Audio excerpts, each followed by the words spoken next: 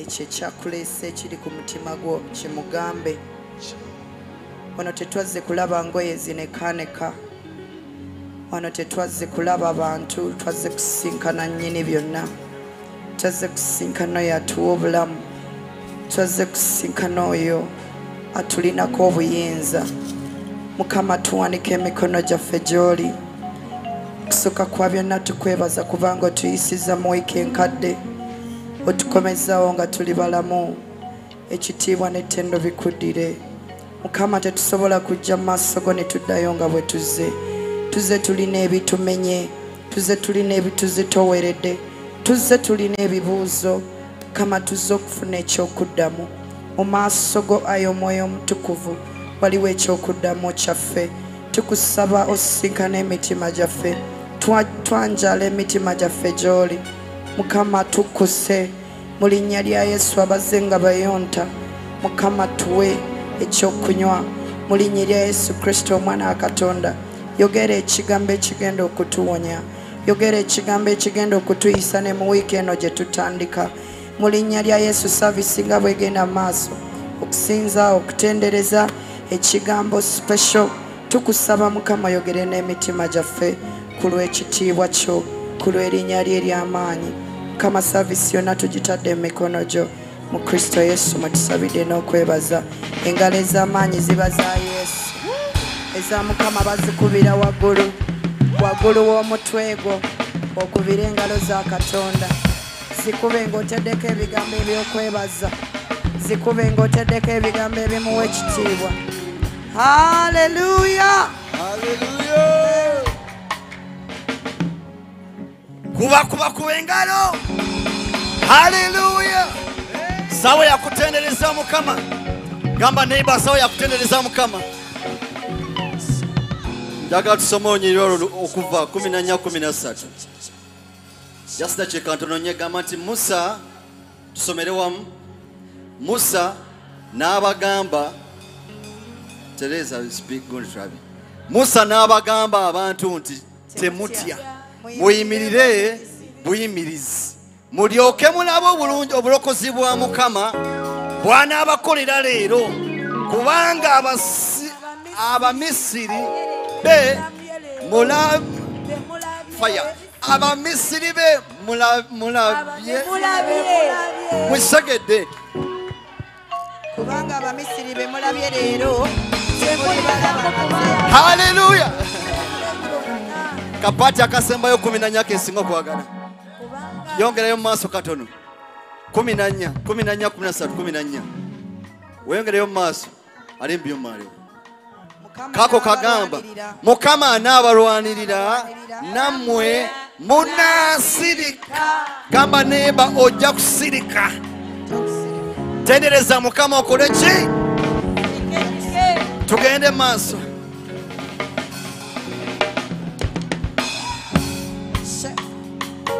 Kuba mu ngalo muti osaanidde Yesu. Bote bosobola oddukirira Mukama. Haleluya! Tambula na Yesu nga sitya mulabe yenna. Tambula na Yesu nga sitya mulabe yenna. Tambula na Yesu nga sitya mulabe yenna. Tambula na Yesu nga sitya mulabe yenna. Tambula ne dadi nga sitya binumba byonna. Tambula na Yesu nga sitya mulabe yenna. Katutikirira mu Yesu awoli. Sina mazina.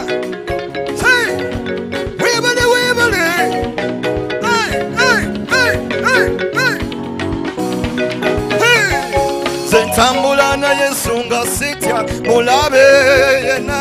Tambula na Yesu nga sitya mulabe. Amalobo sigawulira. Tambula na Yesu nga sitya mulabe yenna.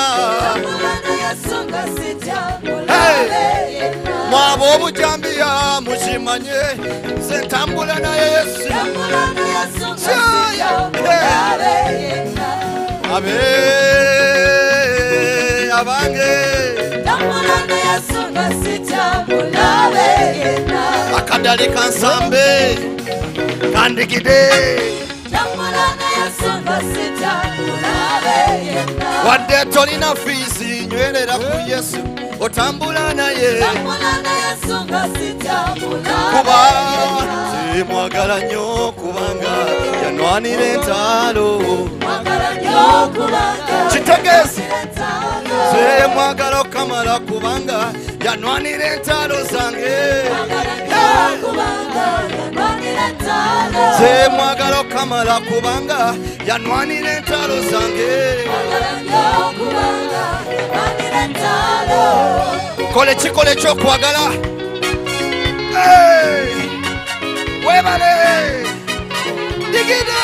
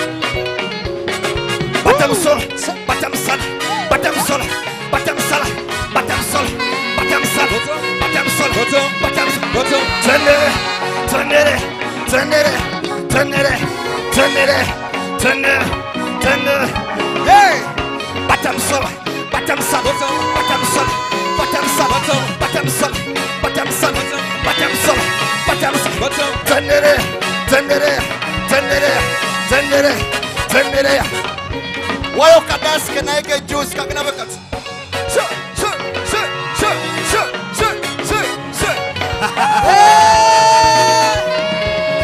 Amekana nebyo ebinechikamo atambula nange mu mazzi nesimbuka. Amekana nebyo ebinechikamo atambula nange mu mazzi nesimbira. Tuimbe amekana nebyo ebinechikamo atambula nange mu mazzi nesimbira. Amekana nebyo ebinechikamo atambula nange mu mazzi nesimbira. Tuimbe fena amekana nebyo ebinechikamo atambula nange mu mazzi nesimbira. Kitegeezi amekana nebyo ebinechikamo atambula nange ekibiina kyokka amekana nebyo ebinechikamo tudemu amekana nebyo ebinechikamo atambula nange mu mazzi nesimbira. Tugende amekana nebyo ebinechikamo atambula nange mu mazzi nesimbira. Janwanire entalo zange janwanire entalo zange janwanire entalo zange jakulembera nengoberera janwanire entalo zange nga sirina sente Yesu ngaleta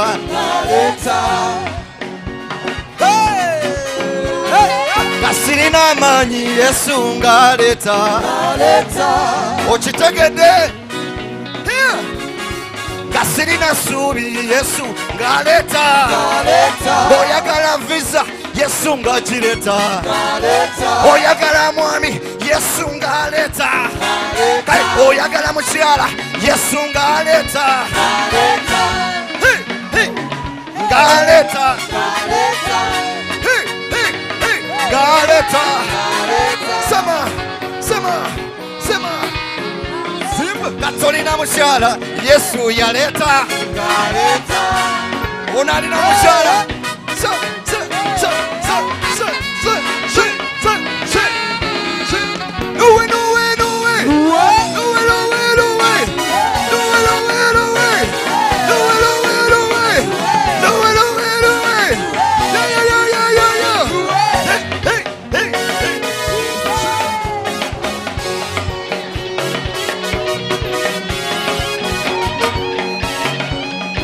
bw'oba tosinira Mukama gw'amanyi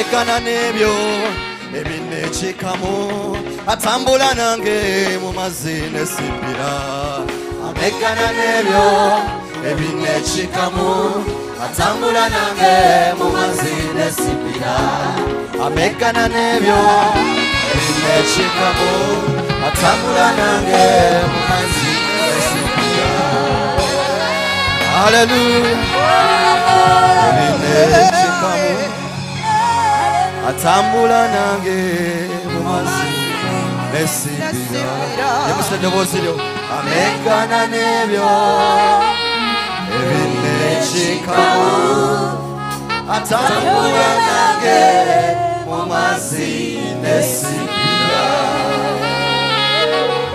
hallelujah yemusemi kono jomus gambe hallelujah hallelujah hallelujah we have come to worship his holy name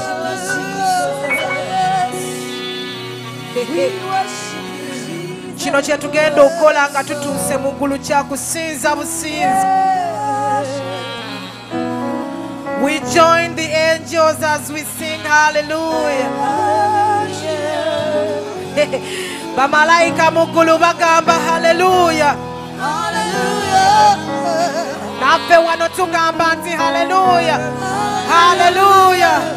Hallelujah. Yimusse emikono gyogambe nti hallelujah omwana gw'endiga. Hallelujah kitiibwa ky'amawanga. Hallelujah. Hallelujah. Ndimozi binigwe. Ameliwo, ameliwo, ameliwo. Ameliwo. Hallelujah Jesus. Hallelujah.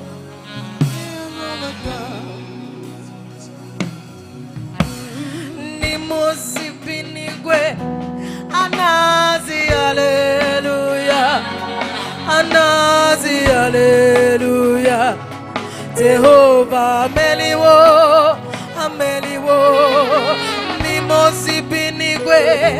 Anazi hallelujah. Anazi hallelujah.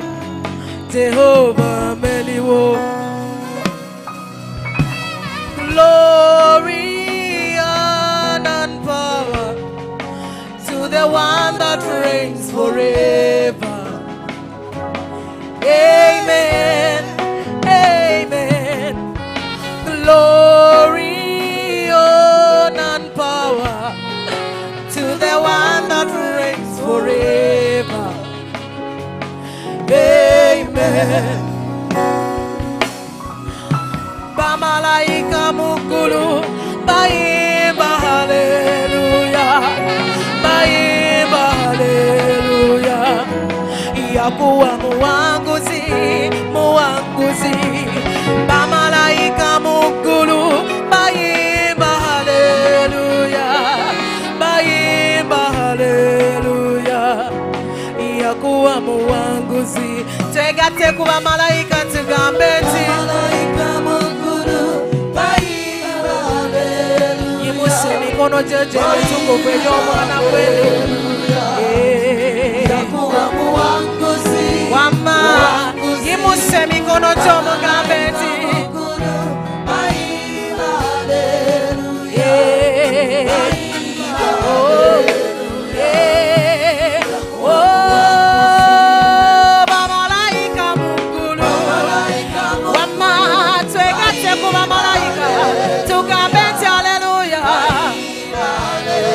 Mikono jemi tukupo mugambe nti hallelujah. Yesu muwanguzi tawangulwangako. Hallelujah. Hallelujah. Hallelujah. Bamalaika, bamalaika, baimba. Wama baimba, baimba. Baimba, baimba, baimba, baimba,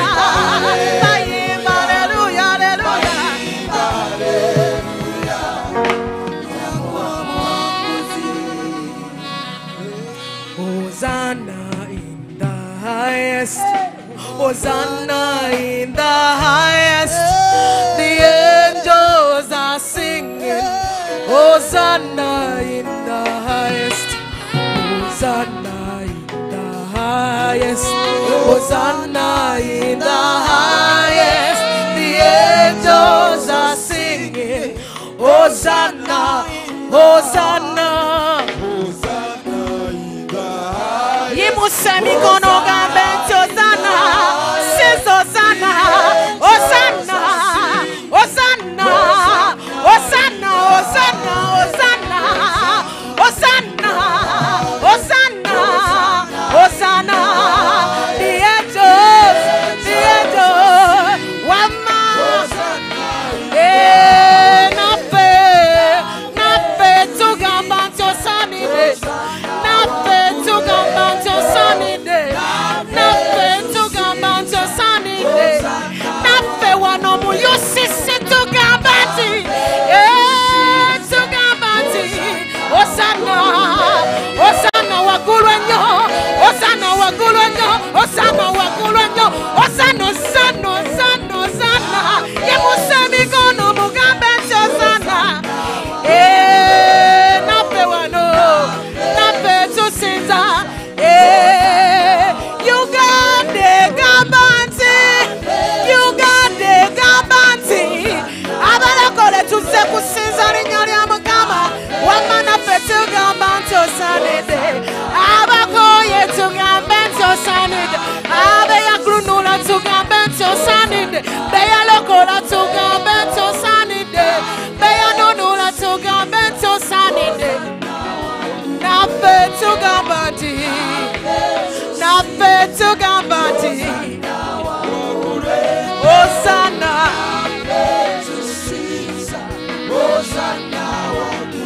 Yemusemi kono jobu sinze.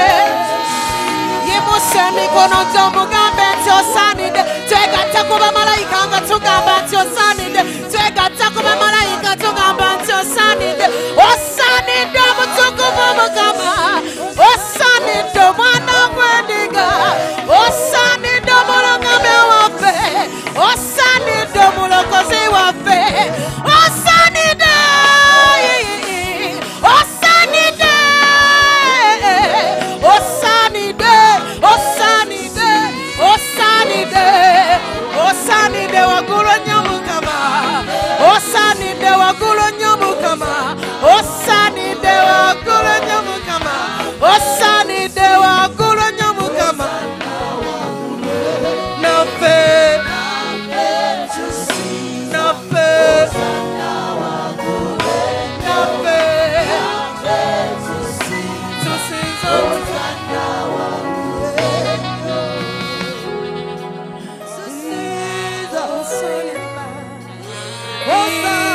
Hosanna. Nafe to gambo Hosanna. Nafe to gambo Hosanna. Twega takumibinja bya malaika. Gatugamba nti Hosanna. Yimusemi kono joyogere naye mu bigambo byo. Sadaka y'omutima gwo yesinga mu byonna. Sadaka y'ebigambo byo yesinga munange. Hosanna. Hosanna mulungamya wange. Hosanna akomya wange amula. Hosanna sobola okumiikiriza obubi bwange. Hosanna kitiibwa ky'amawanga. Hosanna Katonda omulungi. Hosanna yabamba eggulu n'ensi okutaali mbagi.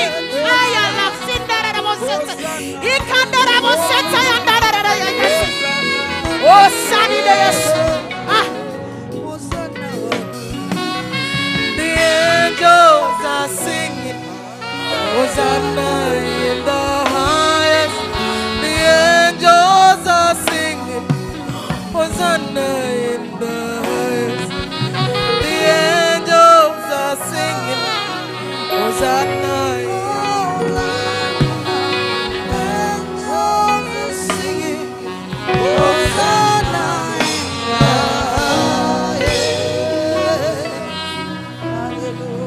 Tato salide ekitiibwa. Osalide amatendo Katonda omulamu. Bamalayika abavunnama. abakadde abirimu obwana bavunama engulo zaabwe baziteeka ku ttaka nga bagamba nti osaanidde bwe yali gwali era gwalibeera ne bagamba osaanidde okubembula ekitabo kubanga wafa n'ozuukira n'ogulira katonda waffe eguli mu buli ggwanga mu buli lulimi mu buli kika abantu ayi mukama naffe kyetuva tujja mu maaso go etunti olw'olwaleero nga tugamba nti osaanidde naffe tugatta ku ddoboozi ly'abamalayika nga tugamba nti osaanidde ekitiibwa nga tugamba nti osaanidde amatendo nga tugamba nti osaanidde okugulumizibwa nga tugamba nti osaanidde okutendebwa gwe katonda atakyuka gwe katonda omwesigwa gwe katonda asuubiza ate n'otuukiriza gwe katonda tali mwana wa muto okulimba wadde okwejjusa ogambye oyogedde n'okola tolikola oyituka okuzaaza n'otazaaza tukwebaza kubanga otoli mwana wa muntu kulimba tukwebaza kubanga oli katonda omwesigwa tukwebaza kubanga oli katonda ow'amaanyi tukwebaza kubanga oli katonda ow'obuyinza tukwebaza kubanga oli katonda ow'ekitiibwa tukwebaza kubanga olina amaanyi okulokola tewalina omwe asobola kudduka mu ngalo zo mukama tukuwa ekitiibwa mukama tukuwa amatendo munaffe tukugulumiza tugamba twala ekitiibwa kyonna mukama you are good forever lord oli katonda omulungi otwagadde n'okwagala okutalikoma tugamba twala ekitiibwa kyonna tugamba twala amatendo gonna taata twala ekitiibwa twala amatendo gonna mukama osaanidde katonda waffe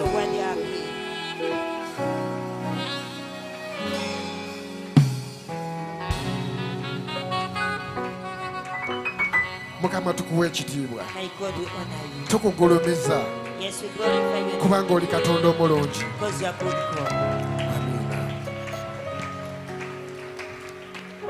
Tata tukwebaza olwa worship team. Father, we thank you for worship team. Tukwebaza okubakozesa obulungi bw'otyo. Tukwebaza olw'amafuta g'obawadde. Tukwebaza olw'obukuumi n'obugabirizi. Twongere obbawonga mu maaso go taata. Oyongere obbakozesa okuweereza n'okusingawo. Obawe omukisa ogw'omwoyo n'ogw'omubiri. Mu linnya lya Mukama waffe Yesu Kristo.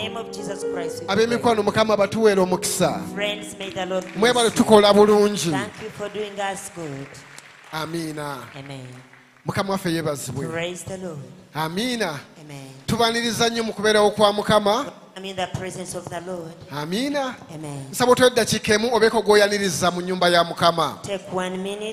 Welcome someone in the house of the Lord. Otekone kasimaira akasinga kolaba nga kali best okwaniriza omuntu mu kubeerawo kwa Mukama. Give the best smile to welcome someone in the presence of the Lord. Ne bw'aba alina amabanja, ne bw'aba alina omulwadde, ne bw'aba nga ye kennyini ye mulwadde mugambe Yesu byonna abiyinza. Even when he has debts and someone demands him, even when he's sick. Era omugamba ali mu kifo ekituufu. Tell him or her is in the right place. Amiina. Amen. Ab'emikwano tubaaniriza nnyo. Friends, we welcome you greatly. Saba mwekubireko mu ngalo okusalawo obulungi okubeera mu kubeerawo kwa Mukama. Clap hands for yourself for deciding very well today. Tukikoze bulungi nnyo. You've done it very well. Eno Ucc Kasubi. This is Ucc Kasubi. Ekitebe kya Ucc churches mu nsi yonna. The headquarter of Ucc churches in the whole world. Tusumbibwa omulabirizi Joseph Lwamaserumaga. Pastored by Bishop Lwamaserumaga Joseph. Wamu ne mami. And mami. Abakolagana awamu n'abaweereza ba Mukama. Co-working with other ministers of God. Saba tukube engalo nga tusiima Katonda olw'abaweereza batuwadde mu kifo kino. First we clap hands and welcome the ministers of God he has given us. Abaweereza ba Mukama tubaagala nnyo. Ministers of God, we love you greatly. Tubasaamu ekitiibwa. We honor you. Mukama batuweera omukisa. May the Lord bless you. Njagala okwaniriza abaganda baffe abali ku 175. I want to welcome our brothers on 100.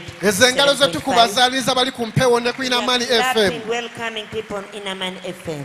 Tubaniriza nnyo. Welcome you greatly. Mwebale kubeera kitundutundu ku service eno n'obuweereza buno. Thank you for being part of this service on the this era tukkiriza mugenda kwebwa omukisa gwe gumu ngaffe bennyini abali wano mu kituuti abali wano mu kanisa. Amiina. Ate saba okwaniriza ku bagenyi baffe obanga omanyi nti oli mugenyi. I request welcome our visitors if you know. Ng'osazeewo olwaleero zijje okuŋŋaaneko wamu naffe. You decided to come and fellowship with us. Bami nsaba okulaba ku mukono gwo otuwanikireko. I want to see your hand. Wow. twebaza mukama olw'abagenyi baffe. We thank God for our visitors. Abagenyi baffe tubaagala nnyo. We love you, our visitors. Mwebale kusalawo kujja kuŋŋaanako wamu naffe. Thank you for deciding to come and worship with Mukama us. batuwere nnyo omukisa. May the Lord bless you greatly. Bw'oba tolina kkanisa, If you don't have a church, akakatebe w'otudde tukakuweeredde where ddala. you're seated, please, it is your seat. Osalewo okuŋŋaanenga wamu naffe, Decide and come and be with us, ne Mukama ajja kukola bulungi. and the Lord shall bless Naye you. bw'oba olina ekkanisa gye wavudde, If you have a church where you came from, bw'oba zzeeyo abooluganda obatulabira. when you go back, please take our Obagambe regards. tubaagala nnyo mu linnya Tell lya them we Mukama love waffe. them in the name of Jesus Christ. Mukama waffe yeebazibwe. Praise the Lord. Tulina ebirango bitonotono We have few announcements made. bye twagala okwejjukanya. Amen. Nsaba okwateka peeni n'olupapula oba n'ekitabo I request paper, a pen, or a book oleme osobole okuba ng'obijjukira. so that you note a few things. Ne Mukama ajja kuwa And omukisa. the Lord shall bless you. Amiina. Amen. Ennaku z'omwezi na 18 omwezi ogujja, On 18th of next month, ffenna ndowooza tumanyi kale aba bamanyi ekigenda okubeerawo. I think we know what will take place. Can I see people? Lugenda who kubeera know? nnaku lukulu, It will be a great day. nga lwa kitiibwa, It will be an honorable nga lwa day kujjukira mu myaka gyonna egya UCC. of the years of UCC. Tulinako emikolo ena. We have 4 activities today. Tugenda kuba omusumba waffe agenda kuba atuuzibwa mu butongole. Our bishop shall be inaugurated officially. Tugenda kubeera twebaza Katonda. We shall be thanking God. Tugenda kuba nga twebaza Mukama. And we shall be thanking God. Ate tugenda kubeera nga tulirako wamu ng'ekkanisa. And we shall eat together as a church. Kati bambi nsaba olwetegekere.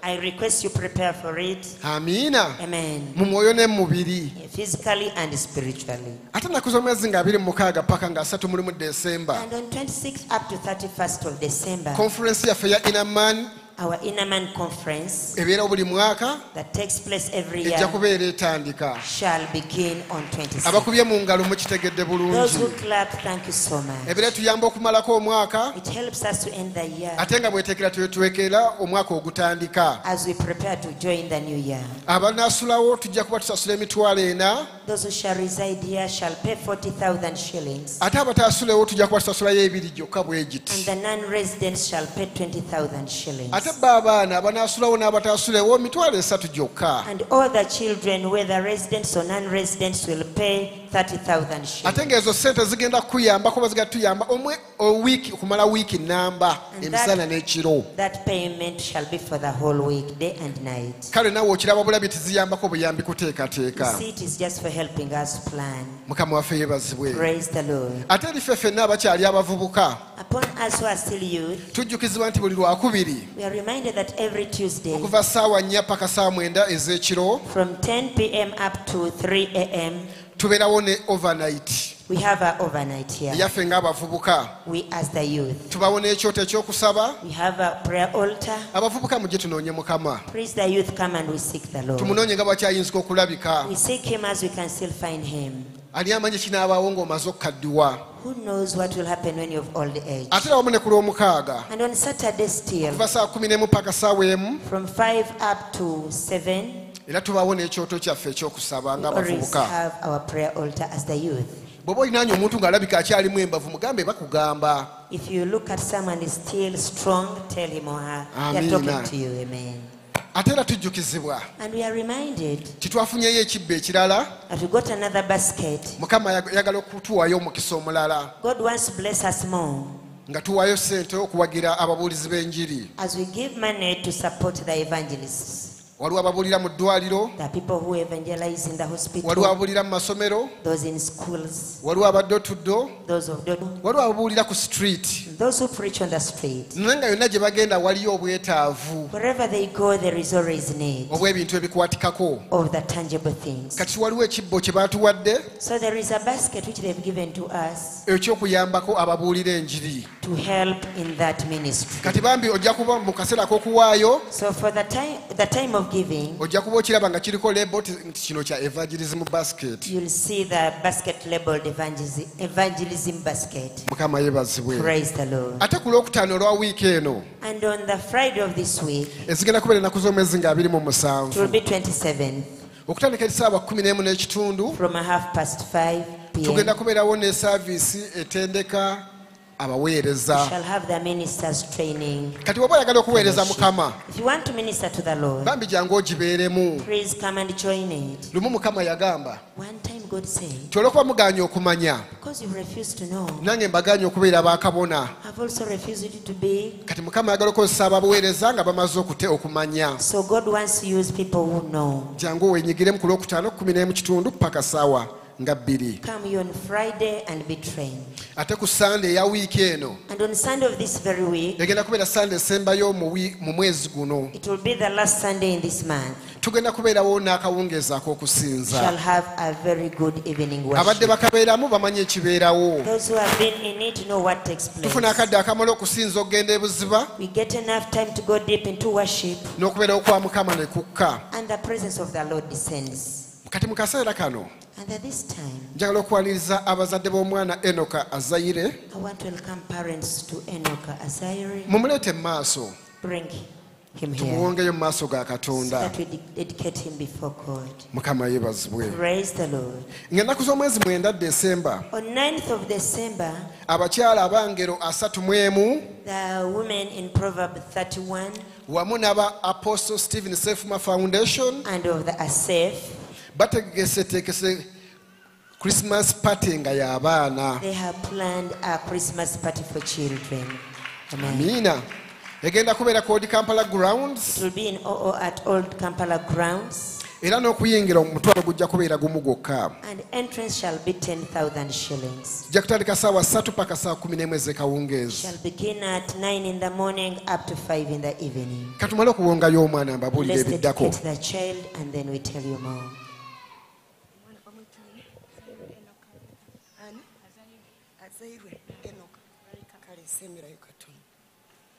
abalungi esi ebazibwe twebaza katonda olw'ekirabo ky'omwana ono ow'obulenzi ffe ng'abalokole bulijjo mukimanyi ffe tetubatiza baana bato wabula tubawongere mukama ng'akabonero ak'okumwawulako byonna ebiba bimugoberera asobole okukulira mikono gya mukama. Omwana ono bw'akula yeeyatulira n'abatizibwa ne mukama feesi bwe yaweza ennaku 8 yaleetebwa mu yeekaalu n'aweebwayo. Katugenda kusabira omwana ono, tugenda muwongayo, nja kusaba ogolole omukono gwo tubeere nga tumusabira yaani. Tugenda kusabira azairwe mukono gya mukama tumuweeyo tumulangirireko omukisa. Kitaffe atuula ku Namulondo twagala okwebaza olw'ebirabo eby'abaana by'otuwa nga bwe kyawandiikibwa mu kyamateeka essula eya 28 ogambye nti abaana by'ebirabo ebiva eri Katonda, Katonda wa Yakobo, Katonda wa Isirayiri. Nyimusa omwana ono ateerwe mukama ng'emikono gyo nga mwawulako buli myoyo emibi egijja gigoberera abaana baffe, emyoyo egirondoola amawanga n'ennimi, emyoyo egiva ebukojja, emyoyo egiva ewaabwe wa kitaawe, amaanyi g'amawanga agwakoola gonna gajja gagolondoola nga kumakko omuliro nga kwambulula. Era nkulangirirako okukulira mu mpisa za Katonda, nkulagulako okubeera omusajja aliweereza mukama, nkusabira amagezi n'okuganja, era nkusabidde nti olisomera amasomero ag'ebbeeyi. Mukama agenda kuwa omukisa abazadde bo, oliba musajja w'amaanyi, oliweereza mukama mu linnya erya Yesu bwentyo bwe nsabye, amiina. nyabo tweyanziza nnyo, Thank you. mukama yeebazibwe. May praise the Lord. Ku Glory of Christ Church At Glory of Christ Church, ye kanisa eri wali Kawaala waggulu, it's a church up at Kawara, aba Holy Gate Square nga weebava Holy Gate Square, that's where they come from. bategeseeyo ekivulo ekyokusinza. They have prepared a worship. Kigenda kutandika ssaawa 7 It shall begin at 1 olwaleero lwennyini. today. bw'oba ofunye akadde yambukayo, mukama ajja kuwa If you omukisa. get time, move, go there. The Lord shall bless you.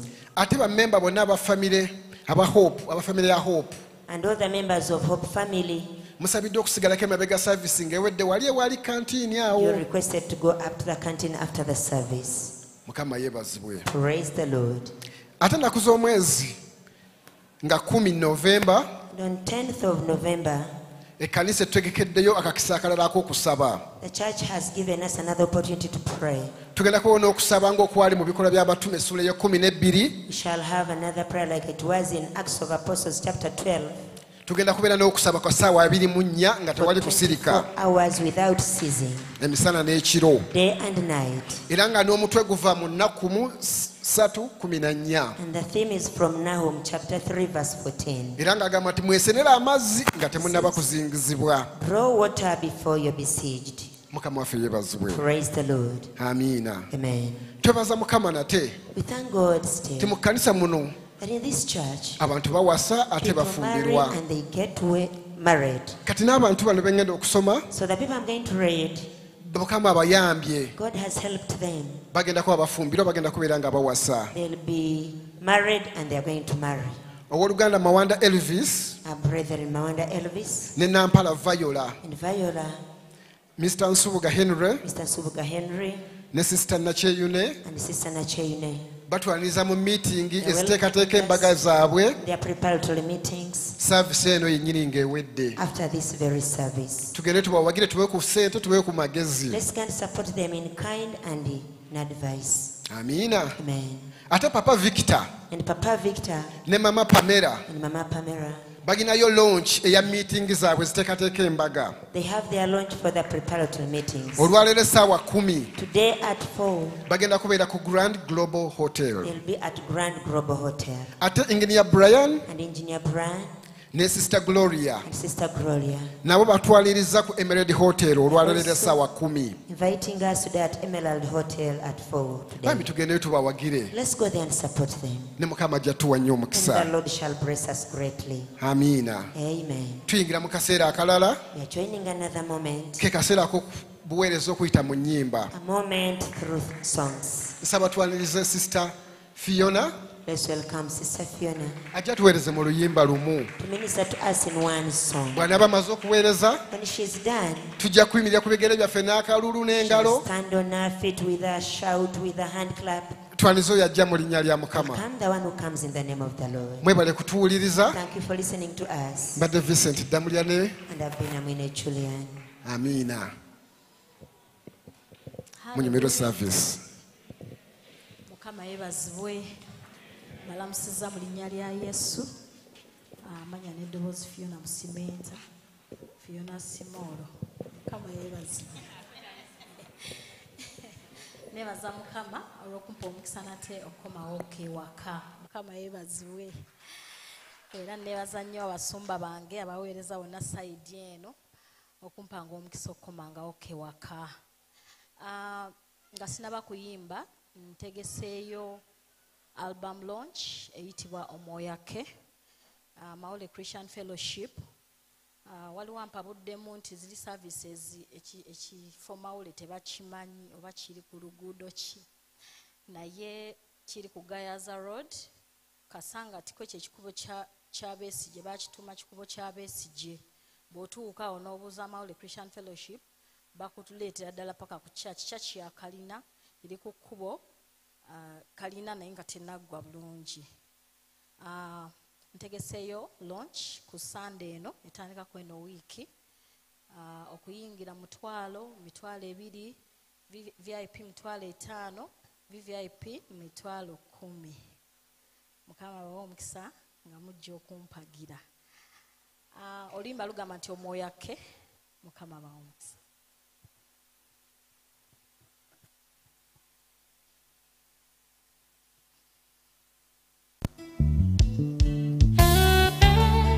Omwoyo wa Mukama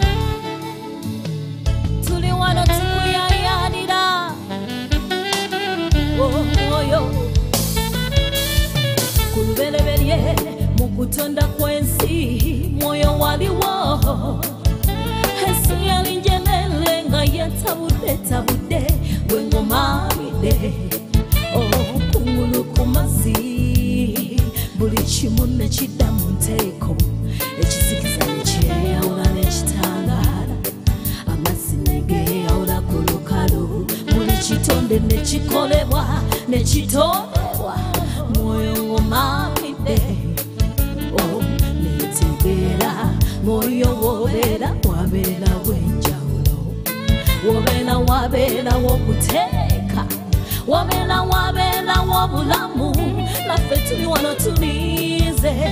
Omwoyo wa Mukama oleetewo enjawulo, mwoyo twetaaga njawulo, oliwa lekoke oleetewo enjawulo.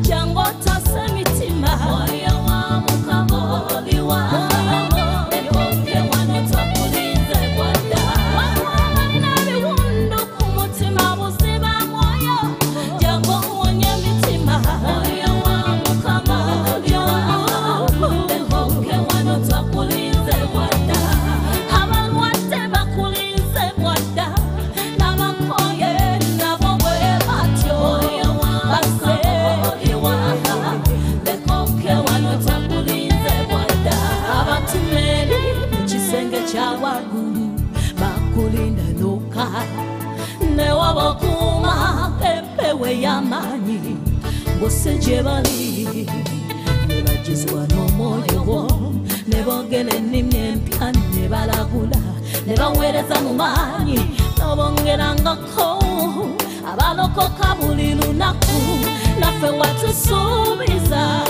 mu biro by'oluvannyuma oliwo omwoyo wo bonna balina omubiri balina omubiri tuli wano tulize tulize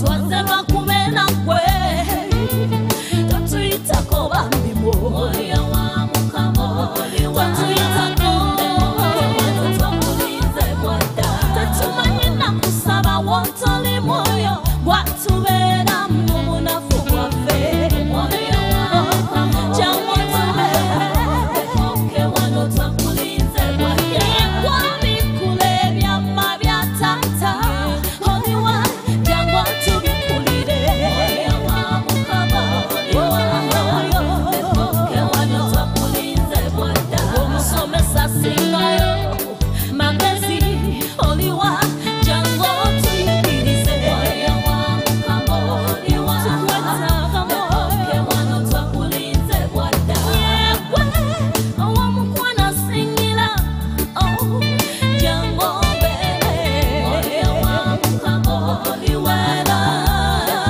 wano twakulinze bwada esinga tabuse tetumanyi kiddako moyo yegwe ansa moyo wa mukama oliwa lekoke wano twakulinze nebweni bafudde ng'avudde mu buli guno mwoyo gwanantuseka gwetaaga moyo wa mukama oliwa lekoke wano twakulinze bwada lekoke twakulinze bwada lekoke twakulinze bwada.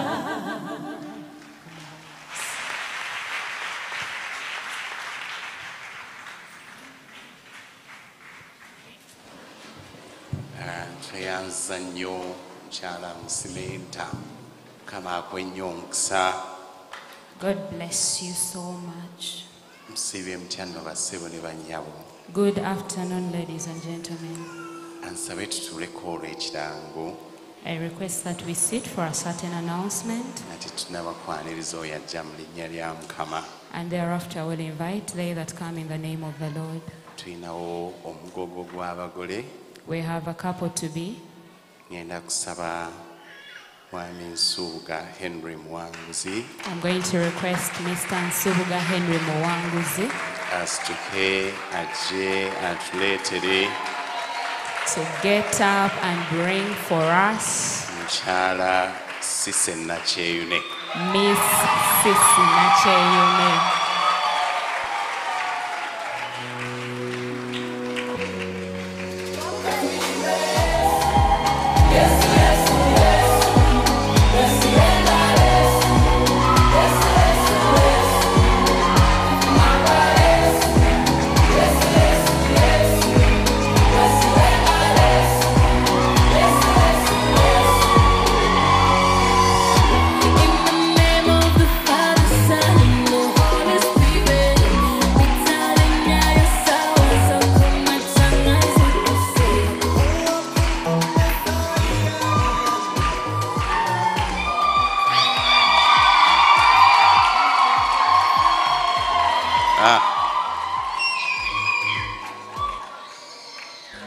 essanyu eryo girina gye ligenze. That joy is pointing to something. Kansaba abagole be baba babeera mu makkati. But I request that a couple is in the middle. Tubawa akazindaalo. And let's give them this microphone.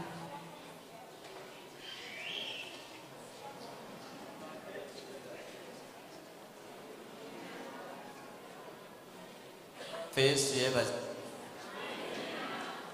Amanya gange nze Nsubuga Heavenly Mwanguzi.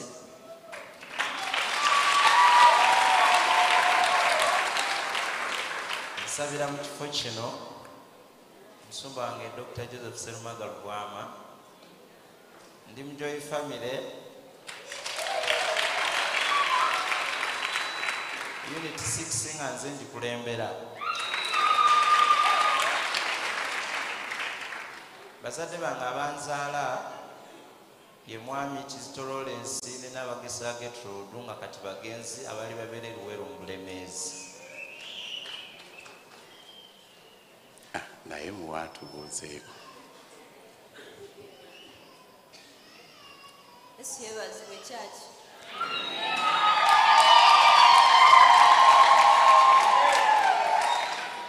Amanya gange nze Nakyebinensise. Nsabira ndi mu Knowledge Family.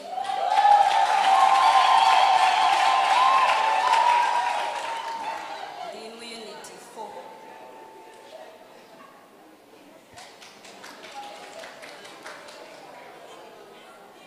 Abazadde ba y'omwami Frank Senyonga kati taliiwo n'omukyala Sarah Nakibuuka ewa Kisoda. Amiina. Kamuddiza omukulu embaga ya ddi. When is the wedding? Embaga yaffe egenda kubeerawo mu nnaku z'omwezi 11 mwezi ogwa Novemba. Bagenda tugattira mu kifo kino ku ssaawa 6. Oluvannyuma tujja kusembeza abagenyi baffe wali Namuŋŋona opposite ne National Housing. Hallelujah. Amen. Tugolole emikono gyaffe tubasabire omukisa. Let us stretch our hands and pray a blessing Taata mu upon them. linnya lya Kristo Yesu. Father, in the name of Christ Jesus, Tukwebaza ku lwa Henry ne Sisi we thank you for Henry and Sissy n'ekisa ky'obawadde. and the grace you've given them. Tubanjula mu maaso go. We introduce them in your eyes Tubasabire omukisa. as we pray a blessing Mukono for gwo gubeere them, wamu nabo. that your hand be with them, Bakulembere mu mikolo gyabwe lead them in their ne mu functions bufumbo and in bwabwe. their marriage as Mu well. linnya lya In the Yesu. name of Jesus. Amiina. Amen. Amiina. Mwebale n'abawerekedde. Thank you, even the ones that have escorted them Ndaba here. ettiimu y'abakebezi nneneko. I see a big team of ushers. Ekyamagero kigudde mu bakebezi. Haleluya. Amen. Saba Katonda ayongereko ku mbaga. I pray that God increases the weddings. Nekibanga buli Sande tubeerayo ne tukola ki? If Ze every tulanga. Sunday we have Basingo ones bonna ne to bagamba announce, nti and all the singles said, ate ke tugenda mu kanisa empya. and now that we are moving into the new church, Kambasabe mu bwombeefu tusituke ku magulu gaffe I request us with humility that we get up on our feet nga tweteekateeka okwaniriza oyo ajja mu linnya lya as Mukama. we prepare to welcome he that comes in the name of the Lord. Gwe tugenda okwaniriza The one we are going to invite ye church programmer waffe. is our church programmer.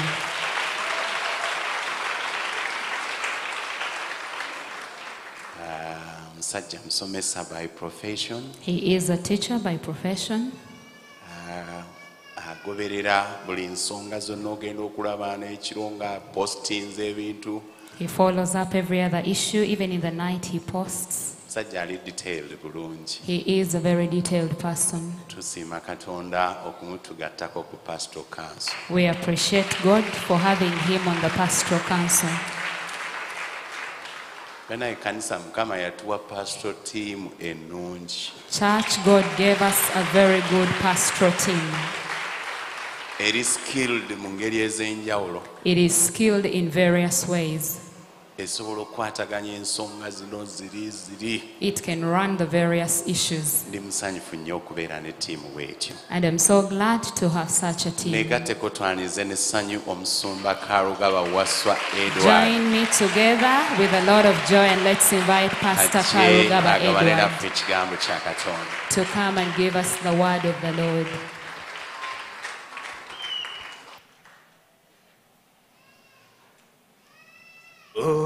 Olutalo nga luwedde tuliyambala ye tuliyambala nzikiriza tuliyambala engule olutalo nga luwedde tuliyambala Yerusalem Chidemu olutalo nga luwedde tuliyambale tuliyambale ngule tuliyambale ngule olutalo nga luwedde tuliyambale ngule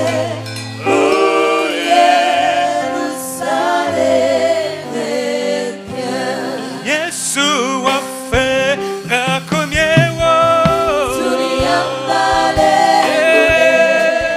tuliyambale kikirize tuliyambale Yesu waffe ng'akomyewo tuliyambale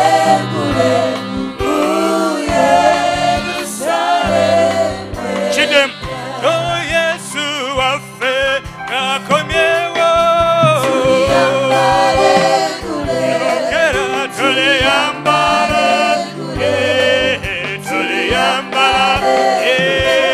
Yesu waffe ng'akomyewo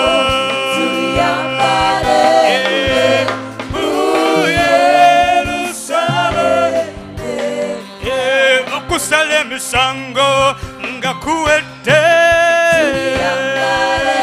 kyekiddako tuliyambala kale tuliyambala okusala emisango nga kuwedde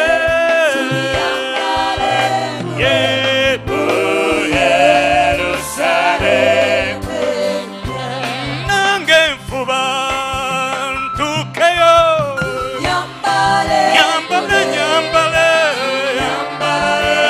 mikwano tole yambale, nange nfuba ntuukeyo nyambale,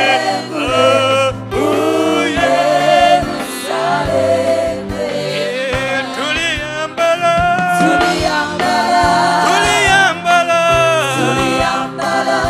engule eyasuubiza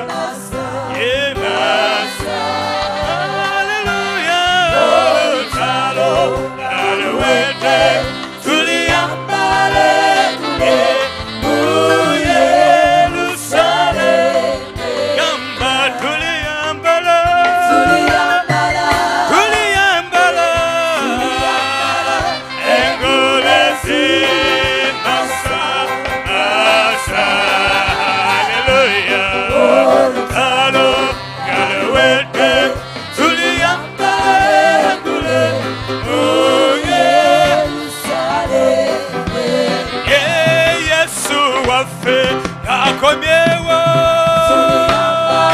kyekindako tuliyambala Yesu waffe akomyewo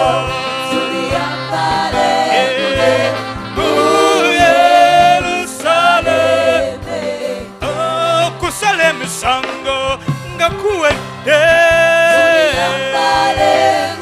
Chidako tuliyambala esunga tuliyambala usala emisango akuwedde tuliyambale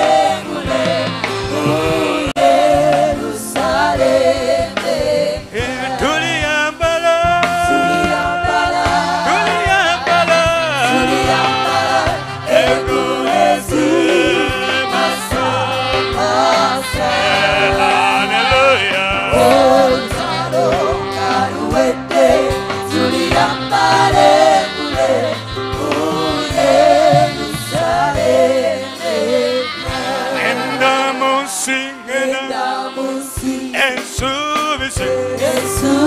mpulira ngenda ensubise ngenda ensubise Mukama yeebazibwe eyo kyengenda ngenda munsi ensubise ngenda munsi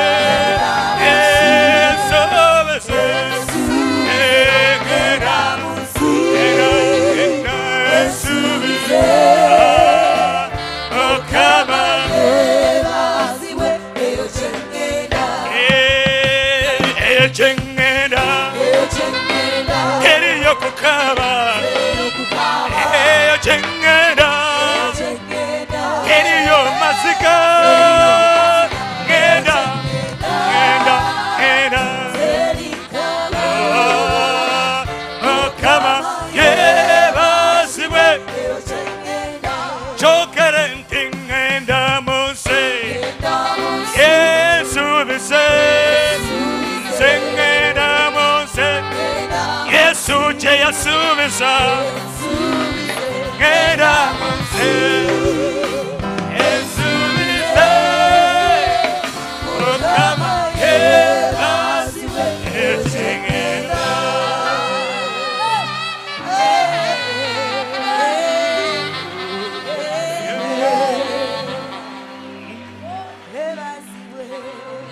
wali kola erinnya yange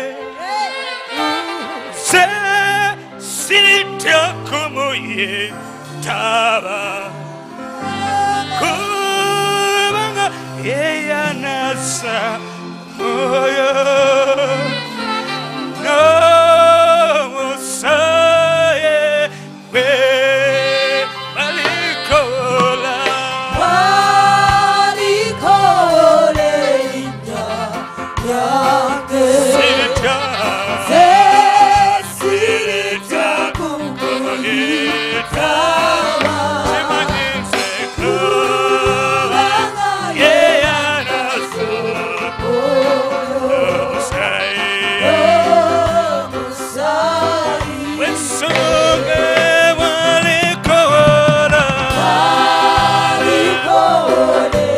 Chokera olunaku lwa Mukama ffe lwalitoyo nzesireta yakunaza n'omusaayi gwe yebale kubanga yenasa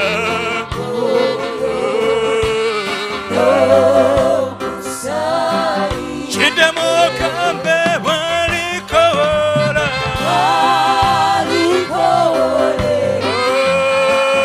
ye mukwano gwaffe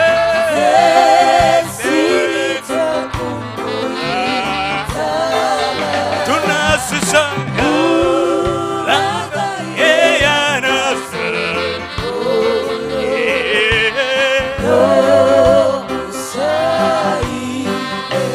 Yesu Bwana pita kati Yesu Bwana pita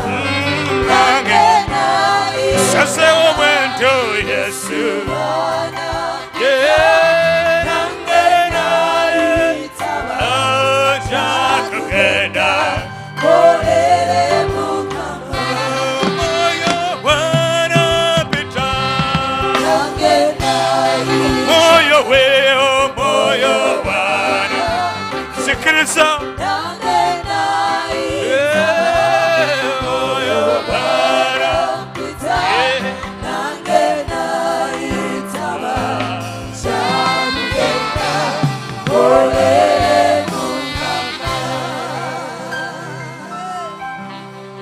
Kitaffe tukusaba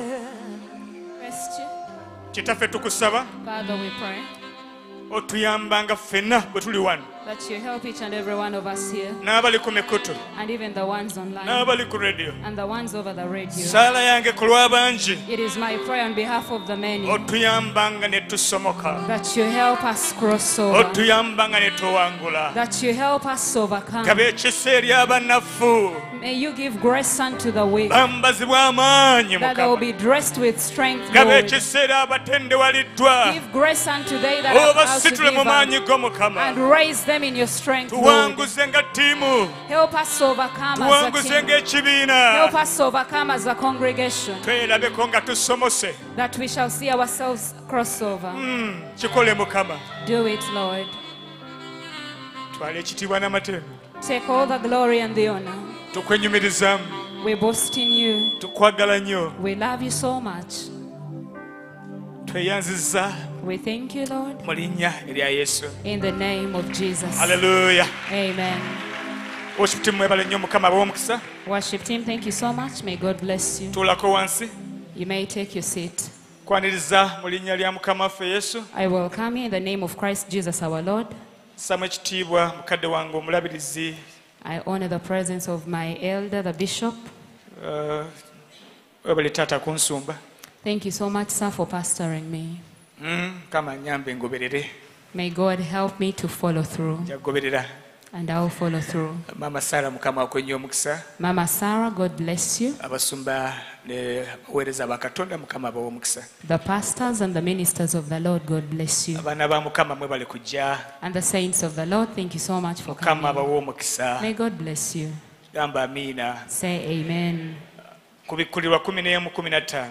Revelation 11:15. Katononye tugoberera ensonga eno ya the heavenly rewards. As we follow up this issue of the heavenly rewards. At some point I talked about the heavenly crowns. Emabegako nayogera ku ngule ez'eggulu. Definitely I felt it wise to release the whole package, which is the heavenly rewards, because heavenly crowns are some of the rewards. Nenkiwulira okuwa package yonna kubanga engule ez'eggulu kye kimu ku bintu bye tugenda okufuna. So when I just bring crowns, then I'm leaving out several other rewards. Kaakati bwe nkubuulira ku ngule zokka waliwo bye mbeera ndesseeyo. It's fine, I cannot handle everything now, but it can also always continue in series. Nsobola obutabikubuulira byonna mu eno service naye tujja kwongera obigabanako. But I just feel inspired really to reveal the heavenly rewards that we should expect when we get there. Naye mpulira nga twandizzeemu okutunula ku biki bye tugenda okufuna nga tutuuse mu ggulu. Revelation 11 from verse 18. Kubikkulirwa 11 okuva ku lunyiriri lw'e18. I may target a particular verses because of time. Nyinza okubaako ennyiririza ensoma ntonotono olw'obudde. But now here, if I was to read, I would really begin from verse 15. Naye ate era wano bwe mba wakusoma nandisomye okuva ku lw'e15. But in verse 18, naye mu lunyiriri lw'e18 the Bible talks about the time of judgment and then the time of rewards. Katonda ayogera ku kika ky'okusala omusango naye ate n'ebiki bye tugenda okufuna. There is an appointed time of judgment. Waliwo akaseera akategekeddwa nga kakusala musango. Thereafter the judgment, naye ate okusala omusango nga kuwedde. it's the very time of giving rewards Ate waliwo akaseera ak'okusiima abo. to all overcomers. Abo bonna abanaaba bayiseewo. Let our reader read verse Omusomi 18. waffe katusomere olunyiriri lw'e18. Ekitabo ky'okubikkulirwa ssuula 11 olunyiriri lwa 18. Amawanga ne gasunguwala n'obusungu bwo ne bujja n'entuuko ez'okusaliramu omusango gw'abafu n'ez'okuweeramu empeera yaabwe abaddu bo bannabbi n'abatuukirivu n'abatya erinnya lyo abato n'abakulu n'ez'okuweeramu aboonoona ensi. God bless you. As you look for Revelation 22:12. Ladies and gentlemen, sometimes we preach to inspire our souls. Ebiseera ebimu tubuulira okwezzaamu amaanyi. Other times we preach to dispense knowledge. Naye ate olumu ne tubuulira okubaako okumanya kwe tugaba. Of course, sometimes a message of knowledge may not be exciting as a message of inspiration. Weewaawo olumu obubaka obw'okugaba okumanya buyinza obutasanyusa nnyo ng'obwo obw'okuzzaamu At the end amaanyi. of it all, you need the knowledge. Naye ate byonna byonna nga biwedde weetaaga For okumanya. people perish for lack of knowledge. Kubanga abantu babuula ne bazikirira olw'okubula I bless the okumanya. Lord, He has put most of the things we need to know about the kingdom here. Nebaza Katonda nti ebisinga betwetaaga okumanya ku bakabaka bwa Katonda bitadde mu It kitabo would be very kino. unfortunate to always be shocked over things you should have known even before getting there. Era kijja kuba kibi nnyo gwe okwewunya ebintu bye wanditegedde nga tonnaba kutuuka That means yeri. there was a problem somewhere. Kitegeeza nti waliwo oba oliawo You obuzibu should know ewamu. all the mysteries in the word. Weetaaga okumanya ebyama byonna ebiri mu For kigambo. those not revealed to us, it is fine, we shall find them there. For those not revealed yet to us, we shall find them there. No Ebyo problem. ebitannaba kumanyika gye tuli oba oliawo tujja But bisangayo. whatever is revealed here, you should know them. Naye ate ebyo ebitubikuliddwa tulina okubimanya wano. Deuteronomy 29:29. Oyo abeera Deuteronomy 29:29 ekyamateeka 29:29 reveals that there are things revealed unto us, and there are those that will not be revealed unto us anyway. atulaga nti waliwo ebimu ebitubikkulirwa naye ate waliwo oba oliawo ebirala nga tebijja Now, tubikkulirwa. those revealed to us, they are revealed for a reason, Kaakati ebyo ebitubikkuliddwa that bitubikkuliddwa we olw'ekigendererwa may do them, nti tusobole okubikola not only us, si ffe but ffekka also our children. naye ate n'abaana baffe. But again, there are those which are not revealed to us. Naye ate waliwo n'ebitubikkuliddwa. Be it far from us, Kibeere wala gye to tuli get to heaven, okutuuka mu and you ggulu get shocked over things you should have known much earlier. ne twewuunya ebintu bye twandibadde oba oliawo twamanya nga tukyali ku And I nsi. hope that cannot cause a crisis in terms of preparation. Era kansuubira ekyo tekijja tutataaganya nga twetegeka. So they're telling us there is time for the dead to appear at the judgment seat. Kaakati wano batugamba nti waliwo akaseera ng'abafu bagenda kujja ku nnamulondo ya Katonda. And then thereafter, after the judgment, Naye ate omusango nga guwedde okusalwa we have the giving away of rewards. wajja kubaawo okugaba empeera. I know it has disturbed a few Christians. Why should a person who has been raptured, who's holy, again appear at judgment seat? Manyi nti kitawaanyiza abalokola abamu nga beebuuza omuntu ono omulamu akwakkuliddwa n'agenda mu ggulu ate lwaki alina okujja ku mmeeza ey'omusango. One of the reasons is entirely to your benefit, Emu ku nsonga eri nti kigenda kugasa ggwe kennyini to receive the rewards. okufuna empeera. Now, 22 verse 12 of Revelation, 22 olunyiriri lw'ekumi mu kubikkulirwa. they will show us that the rewards are entirely based on your work. Batulaga nti empeera gye tugenda okufuna yesigamye ku bikolwa The byaffe. work you've done while in this flesh. Ebikolwa by'okoze ng'oli mu mubiri. Let our reader read. Omusomi waffe katusomerewo. Okubikkirwa 22:12 Yep. wagamba nti laba njija mangu n'empeera yange eri nange okusasula buli muntu ng'omulimu gwe bwe guli. Okay, so he's going to reward everyone according to his work. Agenda kusasula buli ssekinnoomu ng'omulimu gwe bwe guli. According to his work. Okusinziira nga bw'anaaba akoze. Now, that right away brings a question to my mind. Ekyo kindeetera ekibuuzo mangu ddala munda yange. Should I assume everyone who will be in eternity will qualify for a reward? Ndowooze nti buli omu anaabeera eno mu butagwawo anaaba agwanidde okuweebwa empeera. Now, since it is based on the work, Kaakati kubanga kyesigamiddwa ku bikolwa, then the answer is no. awo ekyokuddamu kiba nti nedda. Not all people who have gone to heaven have been given a chance to work. Si nti buli omu agenda mu ggulu agenda kuweebwa empeera. Luke 23, Luka 23 from verse 39 to 42. okuva kwa 39 paka ku 40. You remember the two gentlemen who were with Jesus Christ at the cross. Mujjukira abasajja bano ababiri abaali ne Yesu ku musaalaba. Definitely one of them was lucky, the luckiest. Omu yali alina omukisa ogwannamaddala He took salvation era yeetwalira obulokozi just by requesting him, please remember me. ng'asabye busabi mukama waffe nti bambi onzijukiranga. Unfortunately, he never had time to come back and do something. Naye ebyembi teyalina budde komawo kubaako bikolwa There was no byakola. chance of doing what is called work. Tewaaliwo kaseera kubaako mulimu gwakola mu bulamu. Just read that. Luka essula ya 23 okutandikira n'olunyiriri olwa 29.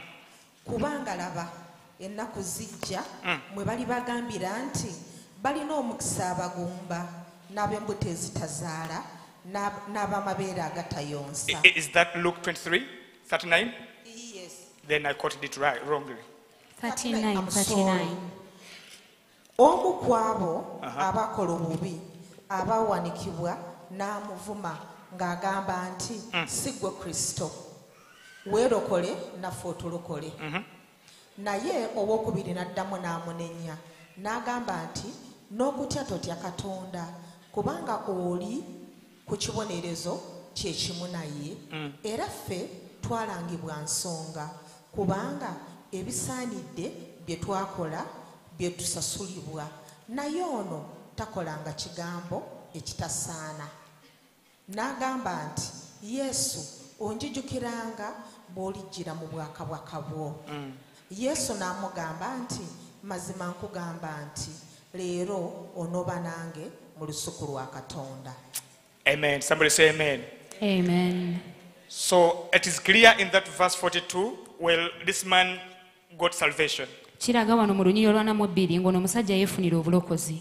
But to be honest, he had not done anything during the salvation period. Naye ate bwe yamala okubufuna yali talinaawo chance kubaako bikolwa He byakola. never had an opportunity to do something for the Lord. Yali talinaawo mwaganya kubaako kyakolera Katonda. By the way, simanyi n'okumanya oba yali amanyi nti eriyo ki. Of course yatamanyi nti eriyo kibayita okukolera Katonda ng'oli ku nsi. I think he didn't even know there is something called working for the Lord while on earth. Nkoleddeko ku bitongole. I've worked for certain organizations. Ekimu ku byo And one of them- kyalina embeera ey'okwebaza abakozi kyokka ate okwebaza abayizi kuba ndi musomesa profession okwebaza I'm a abayizi teacher abakozi by obulungi profession. ku nkomerero y'omwaka nga bebaza abayizi. And in this organization, at the end of the year, they would appreciate the students that have done well. Nga waliwo award ceremony. There was an award ceremony to reward all the good students. Exactly. Ate nga nze abitegeka. And I was the one organizing the function. Nga bawera ddala ebirabo ebirungi. As the one organizing the rewards, and I would give them good Ebirabo rewards. nga iPad. Gifts like iPads, Ebirabo nga essaawa eriko internet. gifts like a watch that has internet, Ebirabo ebirungi ddala. good gifts. Oluusi nategekanga ebirabo And sometimes I would prepare gifts ne ttiimu gye ndi nayo together with my team. nga mumanyi nti olunaku lwa award ceremony lwa nkya oba lwa wiiki ejja. And you would know the award ceremony is tomorrow or the next week. Ng'omanyi bulungi ani anaafuna ki naye ng'aba n'akifuna tebakimanyi. And you surely know who is going to get what, but the receivers do not know yet. Naye nga nze abitegese ne bwe nkulaba ng'oyitawo mumanya nti oyo ye nannyini ssaawa. But I, the organizer, I would see the people pass by and I would know that is the owner of the Bwe watch. nkulaba manya nti mwana yawangudde. And when I would see you, I would say, Yawangudde iPad. this is the one going to receive the iPad. Ate nga sinza kugamba. But I wouldn't tell you. Naye nga gutomanyi. But you wouldn't know then. Time etuuka. A time comes Mu kaseera k'okugaba towards okugaba ebirabo. towards the time of giving the rewards. Oyise n'abagenyi abamu ab'ebweru. You've invited certain guests from outside. Ne twebuuza naye watya ng'omuntu wa iPad ate tazze kusoma ku lunaku olwo. And then we ask ourselves, what if the one receiving the iPad didn't attend school today? iPad The iPad, nannyini yo teyazze. the owner has not come. N'oyimira n'osoma. You stand and read. Ne twezzaamu amaanyi ka tubabuulireko abamu. And we encourage ourselves, let us tell some of Naddala them, ab'ebirabo ebinenenene. especially the ones that will get the big gifts, Baleme tukola ekigambo ku butajja. so that they don't miss out on that day. Naye kye njagalawo ntegese era nze ategese manyi naye oli tamanyi. What I want here is that either organizer I know, but the other person on the other end does not know. Yesu yafuba. Jesus tried. Tugenda kubiraba yafuba okutugamba We are going to ntegese see. ebirabo. He tried to tell us, I have organized rewards Of for course, you. tunyumirwa nnyo era twagala nnyo, which is very okay. I really buy it. Yokaana 14 we yagenda okuteekateeka ebifo. We surely love John 14 where he went to prepare for us a place. That's pretty fine. That's very fine. Very Ekyo good. kirungi nnyo era kiri okay. Era nga tugamba nti ngenze teekateeka naye ngenda kuddamba kimi. And he tells us, I've gone to prepare a place for you and I'll come back for you. Kati bw'aba akomawo Now when he is coming back, tagenda kudda n'ebifo. he's not coming back with the places. Ebifo bye tubisangayo. We find the places Naye there. akomawo ne rewards. But he's coming back with the Nga bwe rewards. tusanyukira ekyebifo, As we look forward to the place, tulowooze n'ekyabyagenda okujja nabyo. let us also think about what he's going to come Ebya back with. rewards. The rewards. Abazze bagoberera mu nsomesa ey'enjawulo, The ones that have come following the different preachings, amangu ddala nga rapture yakabaawo, immediately after the rapture, mu myaka egyo 7, in those 7 years, ekkanisa yegenda okulabika mu maaso g'entebe ey'omusango Yesu agiramule bye yakola. the church will be shown before the judgment seat. Omusango gw'ekkanisa teguli mu kiseera kyekimu n'omusango gw'abali abatamanyi Katonda. The judgment of the church is not at the same time as those that don't know God. Abatamanyi Katonda basalirwa omusango ku nkomerero y'emyaka 1000. They that don't know God are going to have their judgment at the end of the 1,000 years. Ekkanisa yeefuna omusango gwayo nga tenaba na kugenda mu mbaga ey'obugole mu bbanga ly'emyaka 7. And the church is getting its judgment in this period of 7 years. So So after the judgment, the reward is shall go to this wedding. We ought to know all this and remind each other so that we are encouraged and we overcome all the situations. So the man was at the cross. He didn't get the opportunity to work. Of course, thank God he got the salvation. This is one of the people that will have no reward. They didn't get the chance or opportunity to work. And this includes they that at their deathbed, you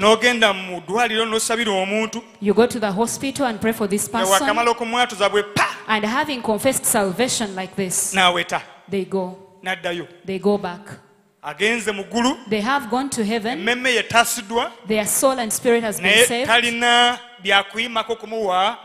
But they have no basis unto which they will get the reward. Of course, yes, it is a good thing because they've not gone to hell. But I that has gotten the chance and I do not die at the time of getting saved, I would have thought about an issue of getting the reward and to also know how do I not miss out, because you can as well miss out.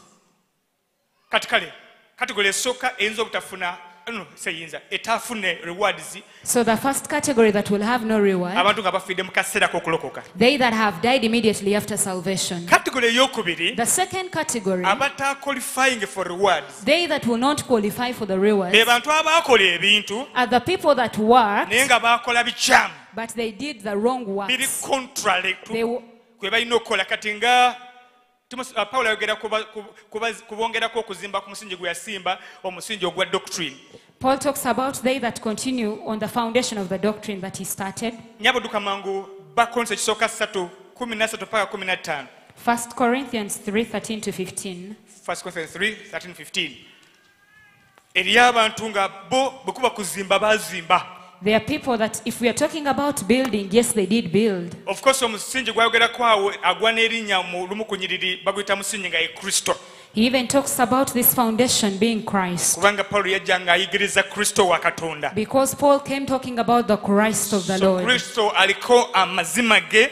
Christ has his truth. Atosobola okujja n'osomesa agatali mazima ge. But you could also come and preach what is not his truth. Yatunuulira omulimu gw'okusomesa amazima ga Katonda nga ageraganya n'okuba ng'azimba ekizimbe. So he looked at the work of preaching the truth of Christ and compared it with constructing a building. And he said, I have given you Christ. I've given you the living gospel of Jesus, so that it is like a foundation of a house. And I know I'll not have the ability or opportunity to build it to the end, but I'll do what I am able to and I'll go back. Just like our elder Bishop Stephen Senfuma left. You cannot construct the whole building. But he said, I have left you. I have given you the foundation. But I'm warning you. Be keen about what you are building onto the foundation, because the work of everyone is going to be passed through the fire. My work will be passed through the fire, and likewise your work will be passed through the fire. And the work that is at the level of the building, they that are at the level of roofing, they that are at the level of finishing. This was a figure of speech. So whatever you have done, everyone will have their reward.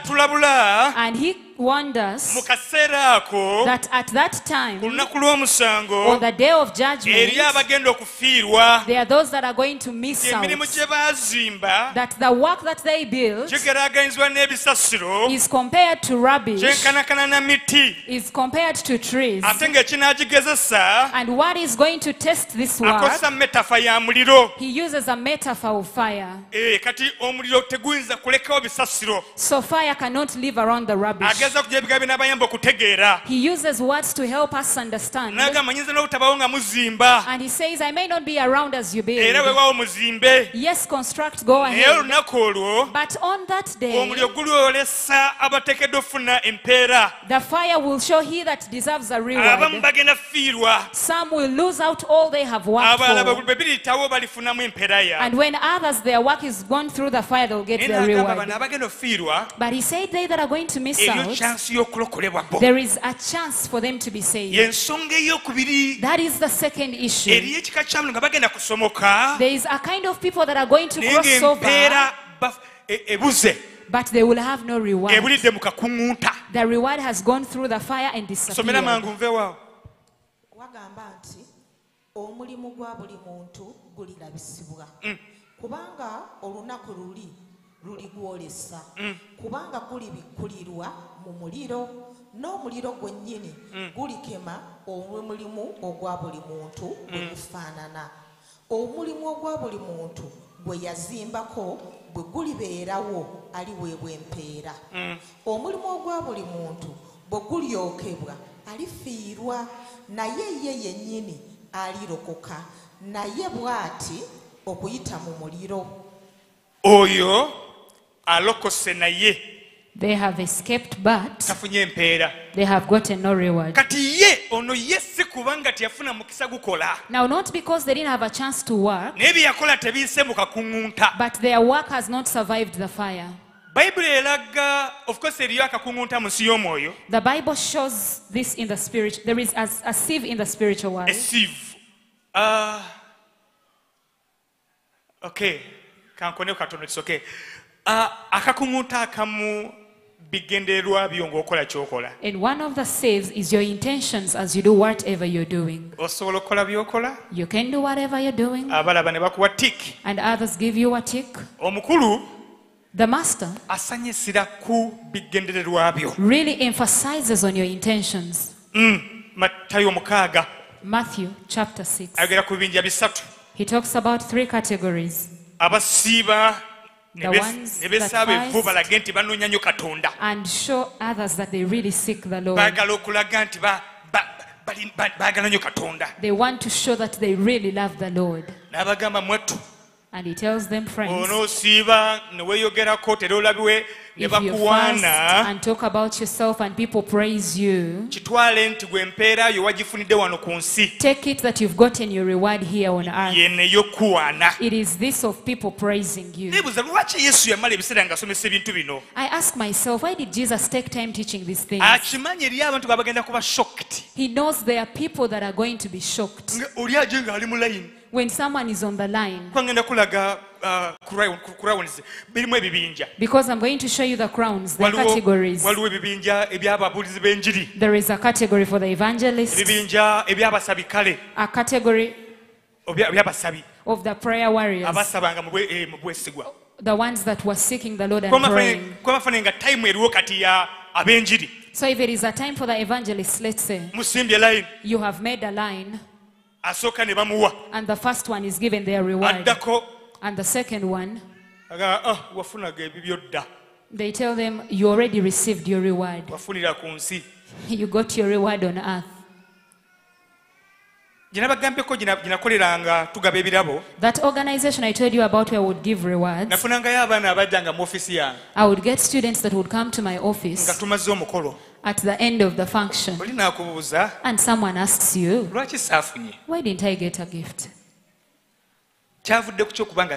How come I didn't get a gift? In that situation, you have to calm down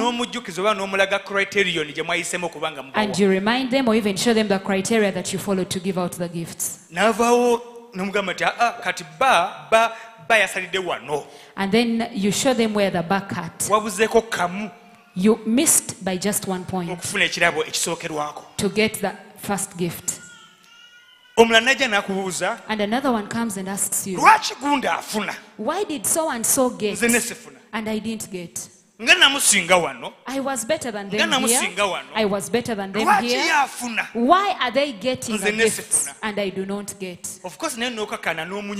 And you also tell this person and explain to wano them, wamusinga kituufu it is true you are better netugenza here, okugattagatta kino kino kino kino kino but having considered it all, ate nga points ze ziri waggulu ku zizo. his points are above your points. Ekindesemu example, Why I'm giving this example, omwana ali shocked at the time of giving the awards. a student is shocked at the time of giving the Yeerowooza reward. mu ndowooza yakola ebirina omuweesa awards. They are thinking about themselves, having done all it took to Yeewuunya get the bwewuunya reward. lwaki tafunye. And now they are shocked why they have no gift. Matayo 6 Matthew chapter 6, bagenda batulaga nti eriyo abantu nga baafunadde ebyabwe wano we are shown that there are people whose reward has already been ate nga gotten bagenda here. kulabwako mu layini y'okufuna. But they will also be seen in this line of getting the Bo reward. nga bamanyi tebaafuna. Yet they already got their rewards. They don't know. Embeera y'okwewaana n'okwagala bakulabewo bakunyo bakwogereko. That situation of wanting to be praised, wanting others to speak about you. Eyo ensonga emu egenda okugisaamu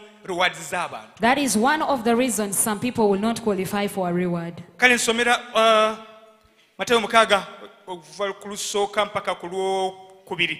Matthew chapter 6, read verse 1 and 2. Ayogera ku bantu abawaayo nga muwaayo muli It talks besigwa. about the people that are diligent Muwa in giving. beetaaga. You give the ones that I need. Obuzibu. But the problem, Omutima gwagala bagumanyeeko. your heart wants others to know what you have done. Nsomera mangu nnyabo. mwekuume obutakoleranga bigambo byammwe eby'obutuukirivu mu maaso g'abantu era babalabe kubanga bwe munaakolanga bwe mutyo temuweebwenga mpeera eri kitammwe ali mu ggulu. Bwe mukola bwe mutyo babalabe temuliweebwa mpeera If you do like that to be seen, you will not get a reward eri Katonda ow'omu ggulu. from your Father in heaven. Genda maaso.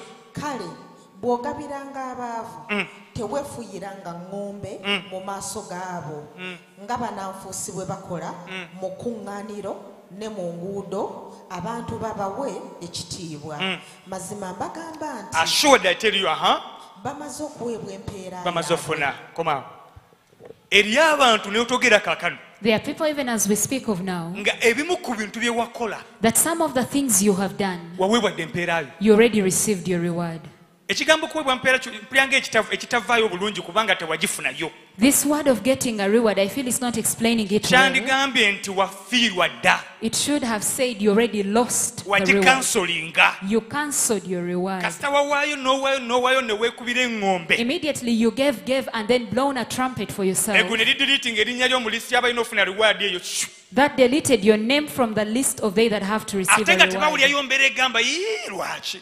But they don't feel anything to ask why. Naye nga bagamba eggulu lyenkanya tayinza funira wano ku nsi n'afunira n'eri. But they're saying the heaven is just, they cannot receive here and also receive in heaven. Afunye ekitiibwa kye. They have gotten their honor Anti bamuwaanye. and people have Ate era praised kyabadde them ayagala. and that is what they wanted. Ofunye empeera yo. You have gotten your Eriyo reward. abantu nga baafunadde empeera. There are people that already got their Ate nga reward. bwe bakyazisuubira. And when we talk about them, they are still expecting them. Naye kale. But it's Ebyo okay.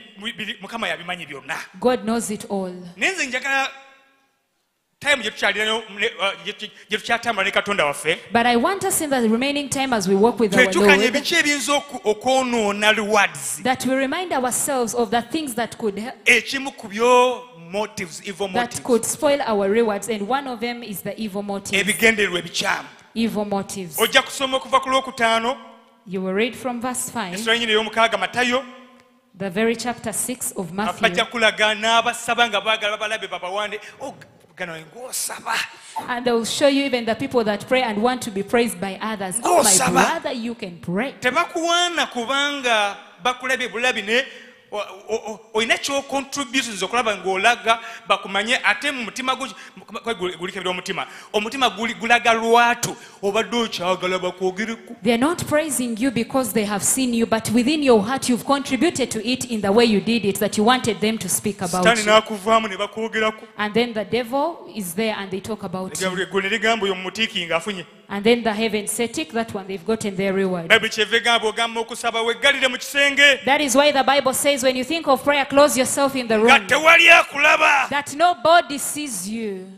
Oyo awa empeera. He that gives the reward agenda kigabira mu lwatu. is going to give the reward in public. Lwatu wa where judgment seat egenda kuba mu lwatu. on the judgment seat it is going to be Ojja seen by kumanya everyone. afunye n'atafunye. You will know they that have received and they that have Ojja not. kumanya afunye engule n'atafunye. You will know they that have gotten crowns and they that have not. Bye nkyanoonyerezaako bye bintu oba omuntu asoofuna okuwulira obubi ekyo kyakinoonyerezaako. What I'm still researching about is if there are people that will feel bad. Sometimes as I think about it, I'm tempted to think, okay, maybe they will not feel bad for they will be in eternal life. But behind, some time back, the Holy Spirit reminded me and told me, do you know that people in hell are crying? Why are they crying? He told me they went with their soul. They still have their feelings. Yes, they are crying. And I'm still researching about it.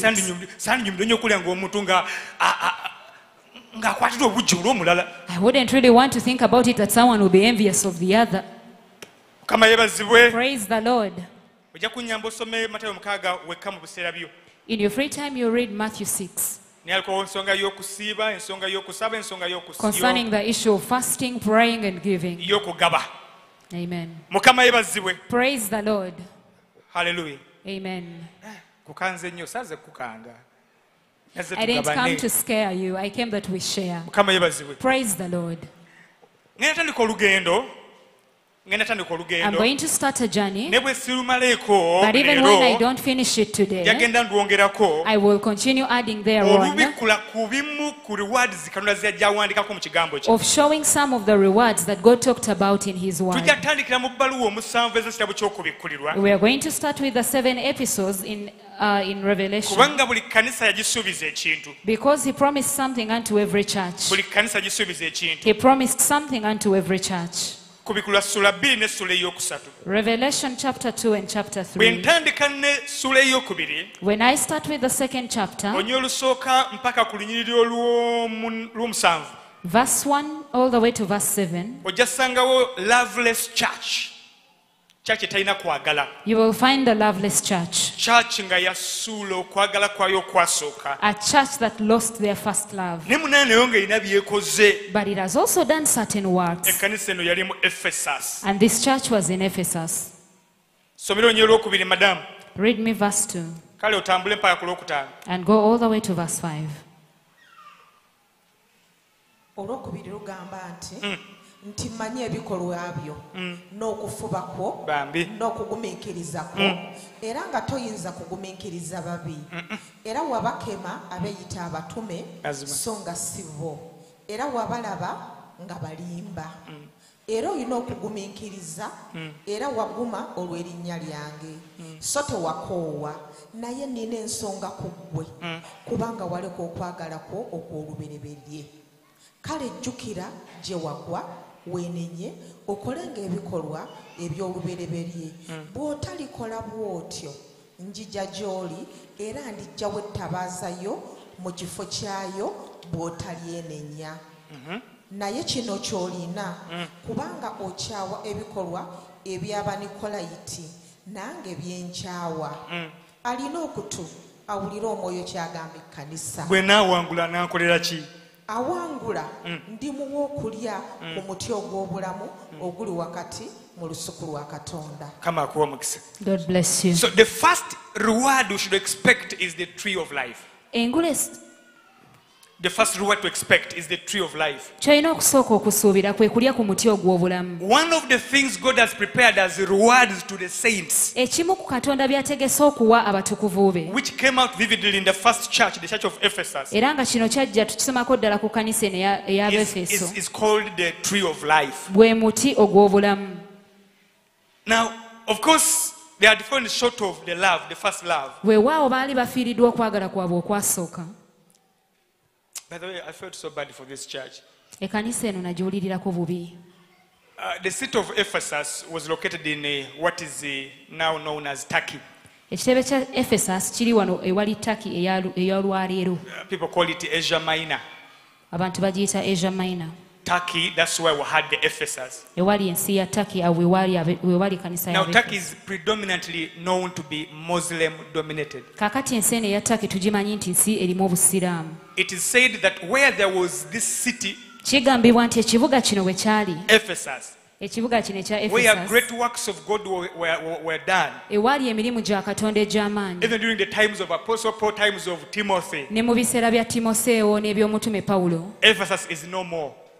Ephesus is no more. Ephesus tekyaliwo And there is no single Christian to date. era tewaliiwo mulokole n'omu Of kaakano. course, there are several other churches waliwo amakanisa malala in the whole mangi Turkey. mu Turkey yonna So yonna, I'm talking about this small city, naye ate akabuga kano akatono but there are scarcely some Christians in other churches. waliwo abalokole abatonotono mu kanisa ezimu, But this particular one of Ephesus, naye ate eno eya Ephesus if you happen to read about them, bw'ogezaako there okugisomako is no single Christian. tewakyali mugoberezi Now, n'omu. somewhere the Bible warned them waliwo bayibuli weebagamba that I will come and take away your lampstand. nti nja kujja nzigyewo ettabaaza yammwe. That's verse 5. Remember therefore from where you have fallen, repent and do the first works, or else I will come to you quickly and remove your lampstand from its place, unless you repent. olwo lunyiri olwokutaano nga Katonda basuubiza okugyawo ettabaaza yaabwe okuggyako nga beenenyeza. Now, removing the lampstand kaakati okugyawo ettabaaza eno means removing the church. kitegeeza okugyawo ekkanisa. In every location where there's a church is viewed as a lamp. mu kifo kyonna ewabeera ekkanisa erabibwa It is a ng'ettabaaza. source of the light.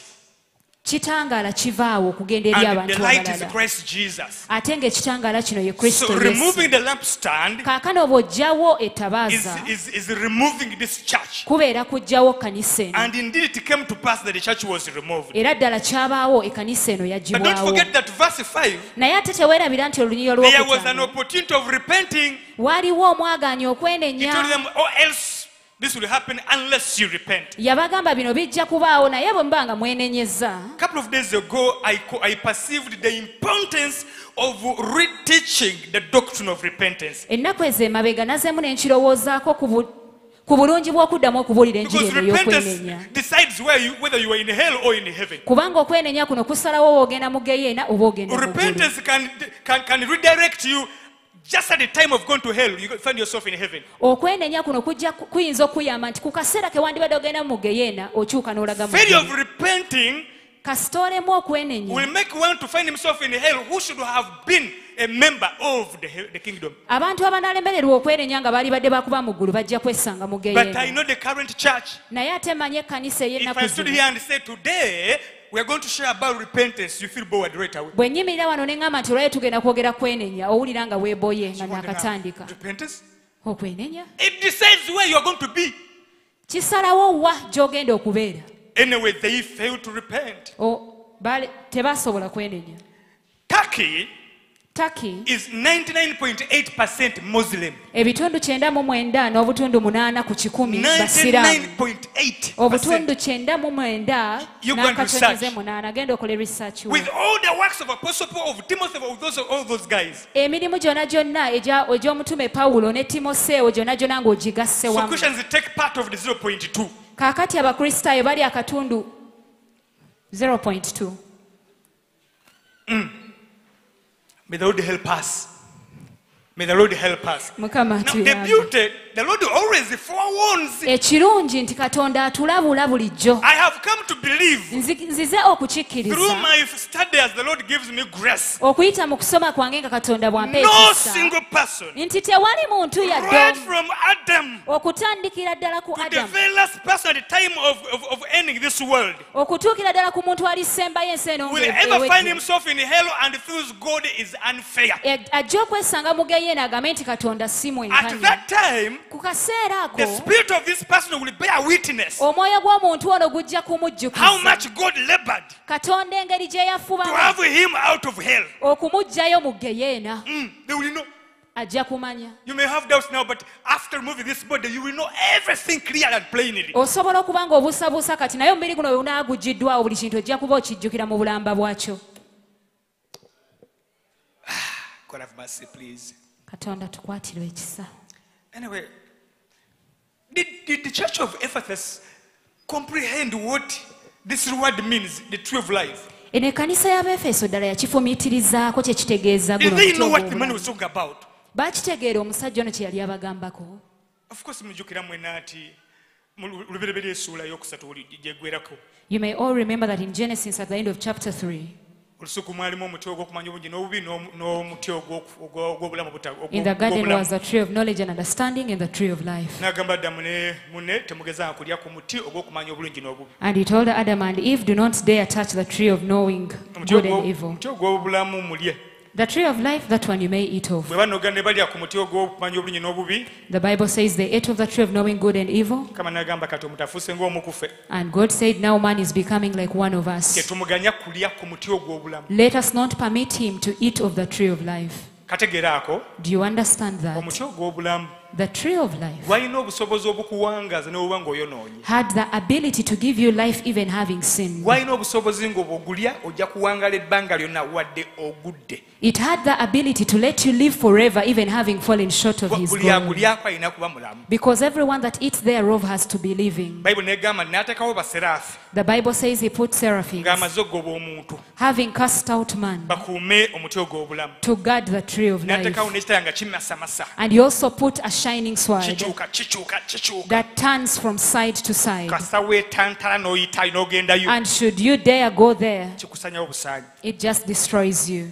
Yesu n'agamba ku bikulwa nti balina omukisa abalikkirizibwa okuddayo okulya ku muti ogw'obulamu. And he says in Revelation, blessed are they that will be allowed to go back and eat of the tree of life. balina omukisa. They will be blessed. abalikkirizibwa Blessed are they that will be okulya ku muti permitted ogwo ogw'obulamu. to eat of the tree of life. ku bikulwa 22:14. That is Revelation 22:14. kati neebuuza naye Now I ekkanisa ask y'Abeefeso myself, yakitegeera. did the church in Ephesus yategeera understand obuzito this? omuti ogw'obulamu. Did they know the weight of the tree of nti life? Adamu singa baabuuzako Adamu Had they asked Adam, n'abagamba bangobayo. and he told them, I was cast out. Lowoozaamu nga bakugoba. Imagine being cast out. Fuluma. Go. Off. Go out. N'otambula n'obugundu bwo. And then you go with everything of yours. Adamu ne Kaawa. Adam and Eve. era babagobye. They have been cast out. Soko omukulu asuubiza bali abeeri. But the master is promising the ones singa muyimirira. that should you stand. ate mwe kino kyembagobyeku bano nkikumbidde mmwe. What I've cast this out of, I am preparing for you. Nkikumbidde omuti ogw'obulamu. I am preparing it for you, this tree of life. engalo gwe. You should have given Jesus a hand Toba clap. nawe ng'olinganga ekkanisa y'Abeefeso tekitegeera.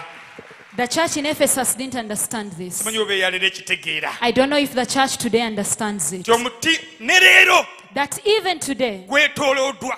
it is surrounded and ne bagatuwa guarded. access gye bali nga tuwangudde. But we'll be given access having overcome. eno ye first reward mu makanisa omusanvu esuubizibwa. This is the first reward to the 7 newankubadde churches. baana ba Mukama bano baatendewalirwa. Even if these children of God fall short. wanika omukono gwali ogambe ayi Yesu Raise your right hand and say, Lord Jesus, nyamba help me ompanguze and help me overcome. ompanguze Help me to overcome. onsikise ebyo bye wantegekera And help me to inherit that you prepared for me. mu linnya erya Yesu. In the name of Jesus. ekkanisa ey'okubiri The second church, tumaze okulaba nti ekkanisa esooka erimu reward gye bayita tree of life. we have seen the first reward for the first church being the tree of life. ey'okubiri ejja kuleeta kati ensonga ya The second church will bring ensonga the ya issue crowns. of the crowns. ey'engule. The issue of the engule ze crowns. zimu ku rewards. Crowns are some of the rewards. somera akanyiri ako aka 10. Read for me verse 10. naye nga tonaba kusoma eno yali kkanisa ya Simuna. Before you read, this was the church in Simna. Tugiyita ekkanisa yali eyita mu mbeera the persecuted church. We call it the church that was persecuted. egenda kuyita mu mbeera. Yesu aba agisuubiza ate yagisuubiza engule ey'obulamu. somero nyiri w'ekkumi nnyabo tugende. Read me verse 10. totya byogenda okubonaabona laba omulyolyomi oyo agenda okusuula abamu mu mmwe mu kkomera mukemebwe era mulibonaabonera ennaku 10. beeranga mwesigwa okutuusa okufa nange ndikuwa engule ey'obulamu. nange ndikuwa engule ey'obulamu. And I'll give you the crown of life. so ng'ogyeko omuti ogw'obulamu Leaving aside the tree of eriyo reward life, gye bayita ngule there is a reward called a crown, ya bulamu. and it is a crown of life. engule ey'obulamu kati kankuwe mangu nnyo ebika Let me quickly give you the 5 types of crowns. The 5 categories of crowns. The first one is the crown of life. The crown of life, yes.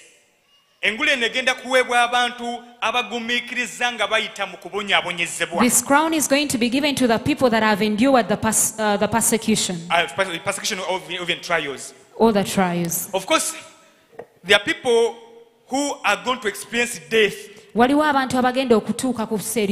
so many have already died because of righteousness. And there are those who won't necessarily reach the level of death. So whether you have been killed for holiness, for righteousness, or not killed, but at least you have persevered through trials, the crown of life is one of the rewards that our King Jesus has prepared for you.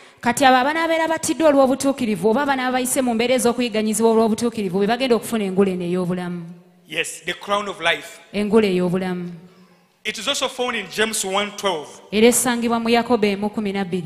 1:12. It's labeled the crown of life.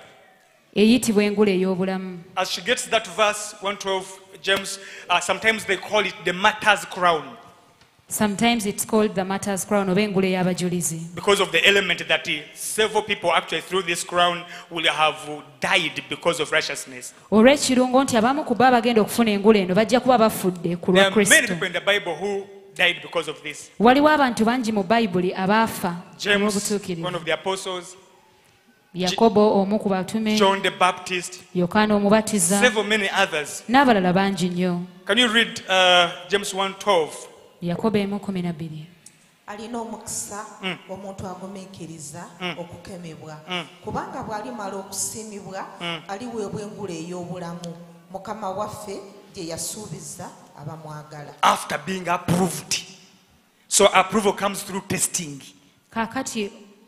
Our sieving comes back. Yeah, but whoever has persevered the trials, the Spirit of God also revealed it to James in James 1:12 that he would also get this very crown, the crown of life. So that's crown of life. The second crown is called the crown of glory. The crown of glory. This is reserved to clergy, to ministers of God. Of course, it also has conditions. Help me read 1 Peter chapter 5. Maybe just read verse 4 because of time, but whoever reading you'll begin from verse 1 to verse 4. Someone's projecting the screen, the verse. And when the great shepherd appears, you will receive a crown of never-ending glory and honor. Okay, you read in Uganda. Era omusumba omukulu bw'alirabisibwa muliweebwa engule ey'ekitiibwa etewotoka. Yeah, now of course I may skip the other verses, but they hold the conditions anyway. And if you miss out on the conditions, then you are missing out a lot. Can you give me verse 2? Verse 2. Mulundenga ekisibo kya Katonda ekiri mu mmwe nga mukirabirira si lwa maanyi ne lwa kwagala nga Katonda bw'ayagala. Now this is okay. So si lwa kwegomba amagoba mu bukuusa naye lwa mwoyo. Now this is to people who are serving God. The crown of glory. They are powerful statements they are in. In the first 4 verses. If you don't want to count it to loss at the judgment day because of your ministration, you need to revisit these things here. He's saying this thing is off and on. Okay, I don't mind. Shepherd the flock of God which is among you, serving as overseer. Listen, not by comparison, but willingly. You need to be doing it willingly, not being compelled. Number 2, not for dishonest gain, but eagerly.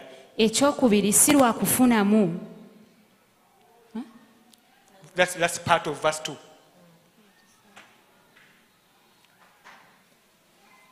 dishonest amagoba. Of course, it's okay to have the right gain. Kirungi okufuna amagoba amalungi. But there's what to call honest gain and dishonest naye gain. tewaliwo amagoba amalungi n'ago agatali malungi. So if I serve God and I earn bwe mpeereza katonda ne mbaako kye through the rightful channels, okuyita mu makubo there amatuufu, is no problem. ekyo tekiriiko But buzibu. if I twist the gospel of the naye Lord, ate bwe nkyusa enjiri ya or kristo do anything else but to earn what I should not have earned, oba ne nkola ekintu ekirala kyonna okufuna ekyo kye it sandifunye, becomes dishonest gain. kakati gafuuka amagoba agatali Now, malungi. dishonest gain Amagoba ago agatali is one of malungi the things that will make many servants of God to lose out on this reward. kye kimu ku nsonga lwaki abaweereza ba katonda tebajja kufuna ngula eno. As he said in Matthew 6, nga bwe yagambye Matayo he will tell them, 6 you already had your reward. nti ajja kubagamba mwafuna dde empeera yammwe. Another one says, no, as being lords over those entrusted to you. nga beefuula abaami b'ebyo bye mwateresebwa. But being examples of the flock. naye nga mubeera ekyokulabirako. You should not make yourself a lord over. Towefuula mwami w'ebyo oba waabo be wateresebwa. Tokozesa buyinza bungi nafuga. Tokola ng'abensi balaga obuyinza bwabwe. Mu nnyumba ya Mukama ate omukulembeze ye muddu. In the house of the Lord, the leader is the servant. Bino beera okwetegereza bonna abeesunga naddala abaweereza. This is for all those that are looking forward, especially the ministers, okufuna empeera eno gye bayita the glory that are of looking the crown forward of glory. to getting the crown of glory. Mukama yeebazibwe. Praise the Lord. Eyokubiri, the crown of glory. The second one is that crown of glory ate that we've abantu talked abalala about. ate abantu abala omuli abeegayirizi And the other category of people like the intercessors, omuli abateekamu sente ne bayamba omuweereza wa the Katonda, ones that sponsor and help the men of bo God. bayingira wa? Where do they get the gain, Matayo the 10:41. reward? That is Matthew 10:41.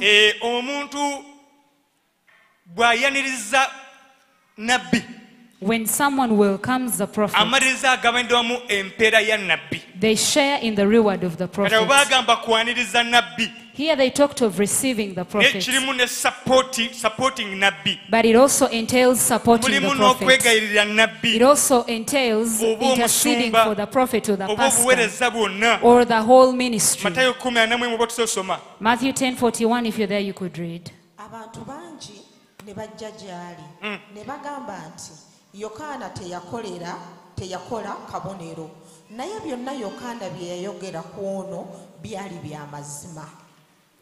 Oli ku Matayo 10:41. Matthew 10, verse 41. Yes, Matthew 10. Okay.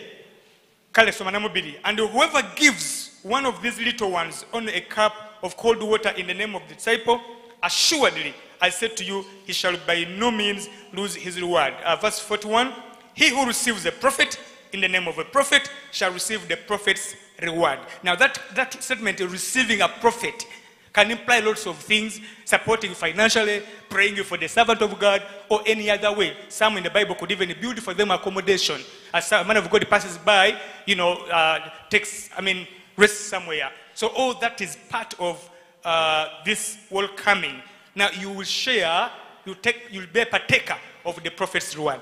Buli ayaniriza nabbi ajja kufuna empeera ng'eya nabbi, naye okumwaniriza kitwala ebintu bingi, oba oliawo okumusabira, okusiga mu buweereza n'ebintu ebirala ebiringa ebyo. Has somebody got that? Waliwo omuntu akifunye ekyo? But this servant of God must be a rightful servant. Naye ate omuddu wa Katonda ono alina okuba nga mutuufu. Now if you relate with a false prophet, kaakati bw'obanga okolagana ne nabbi nga wa and bulimba, support a false prophet, kaakati gwe n'omuwagira, there's a word for you here. waliwo ekigambo kyo wano. Matthew 7:15. Matayo 7:15. If you relate with a false prophet, bw'okolagana ne nabbi nga wa bulimba, wagamba nti mwekuume bannabbi ab'obulimba abajja mu byalo,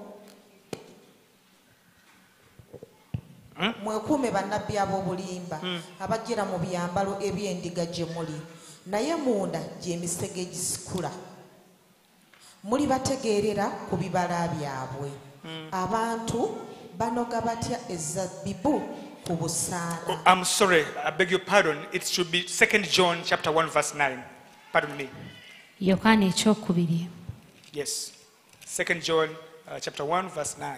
Yokaana ekyokubiri essula esooka olunyiriri lwa 9.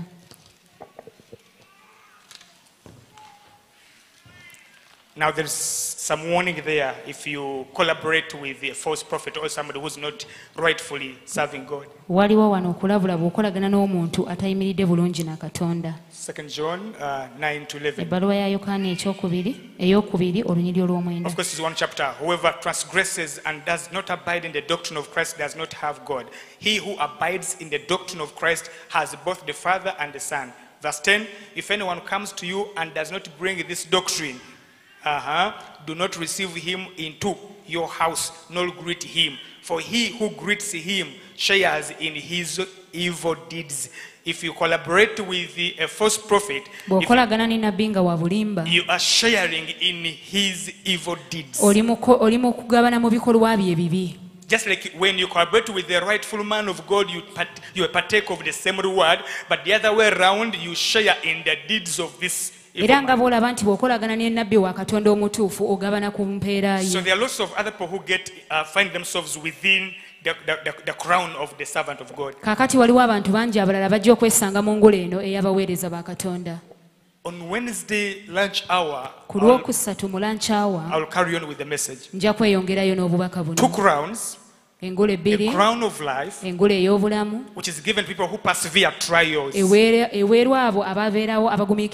the crown of glory, God bless you, for the ministers of God.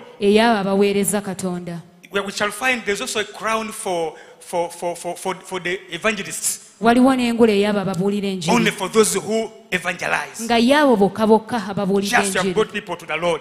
I'll give you many more. As the Lord will permit and the time will permit on Wednesday lunch hour. May the Lord richly bless you. Let me make just a prayer. Father, in the name of Jesus, thank you for the grace. How I pray that those people who are following and these who are here, as we follow through, Father King of God, this message, let it find its roots within our inner man. This is knowledge that will make somebody to be stronger to overcome any kind of temptation. Let us know all these things much earlier, that we may prepare ourselves adequately for your coming. Bless your children in Jesus' mighty name. Somebody say amen. Let's welcome our dear pastor. Get on your feet. Get on your feet. A round of applause. Engalo ez'amaanyi nga twaniriza omusumba waffe.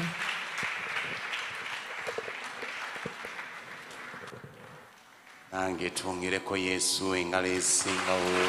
Let us give the mighty hand clap unto the Lord. Lw'okuweerezebwa okwo. For that ministration. Yatugolola emikono gyaffe eri Musumba Edward twogere ebigambo by'omukisa. Our hands towards Pastor Karugaba and towards the blessing. Father, in the name of Jesus Christ, we come before you with thanksgiving for Pastor Karugaba Edward and a message to us through him. As a church, we speak a blessing unto him and his family, that you continue to hide him in you and perfect him in all matters. In the name of Jesus. Amen. Is there anyone who has been blessed? Let us give all the glory to the Lord. Kirungi okufuna ne kubaka bwe butyo obutulengeza gye tugenda. It is good also to get such messages that make us behold where we are heading. And they remind us the rewards that we are going to get. Now we are still in the flesh. We can still continue to work. And then we work for our rewards. I've ever worked in one organization. But when that day of award has come, people are always waiting for that day anxiously.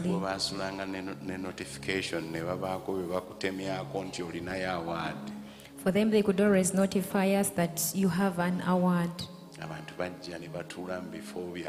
People come and sit in their positions. But there are those whom they read for citations. And they say, because you did this and this and this, we have awarded this kind of person this kind of award. And then they go at the front and they get a handshake or what. But in the heavens it's going to be more when they read out our names. It is good when you did out certain things. Each time we get such a message, it is encouraging you to continue to work. Praise the Lord. As you work for your reward. Thank you so much, Pastor Edward. Praise be to the Lord. Even if we just sing out a few choruses, and each one of us you pray for yourself,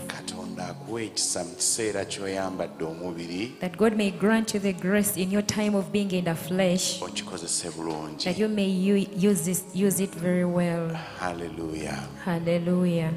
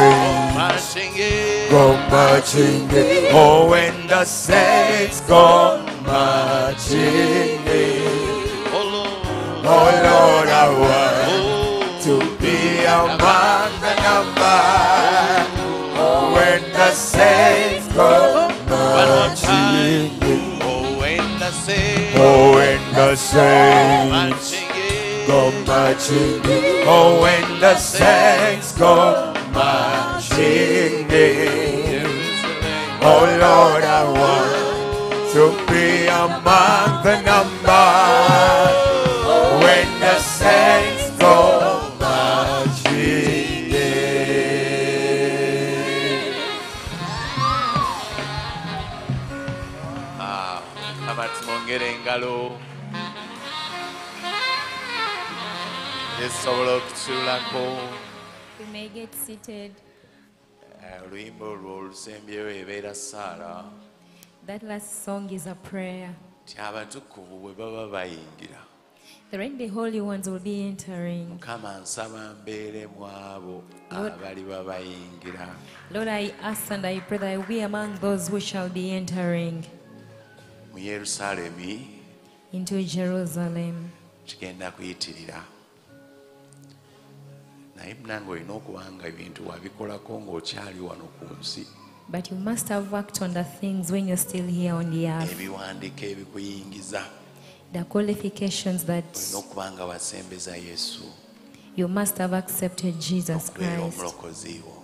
to be your Savior. Abatukuvu bali babayingira As the holy ones will be entering, nga naawe oyingira. you too will be entering. Kama yeebazibwe. Praise the Lord. Wagenda kubeerayo amaziga mangi ku miryango There will be a lot of tears on the entrance, naddala eri abantu abataafaayo especially unto those who didn't get concerned okusembeza Yesu to accept Jesus to be kubanga their basobola Savior, okugobera wali because they will be cast away from there. ate teri byaliteeke boddeyo ku nsi omala okufuna wa And there will be no things or retake that you come back to the earth and you accept olemererwa Him. kwolwo ng'olemeddwa.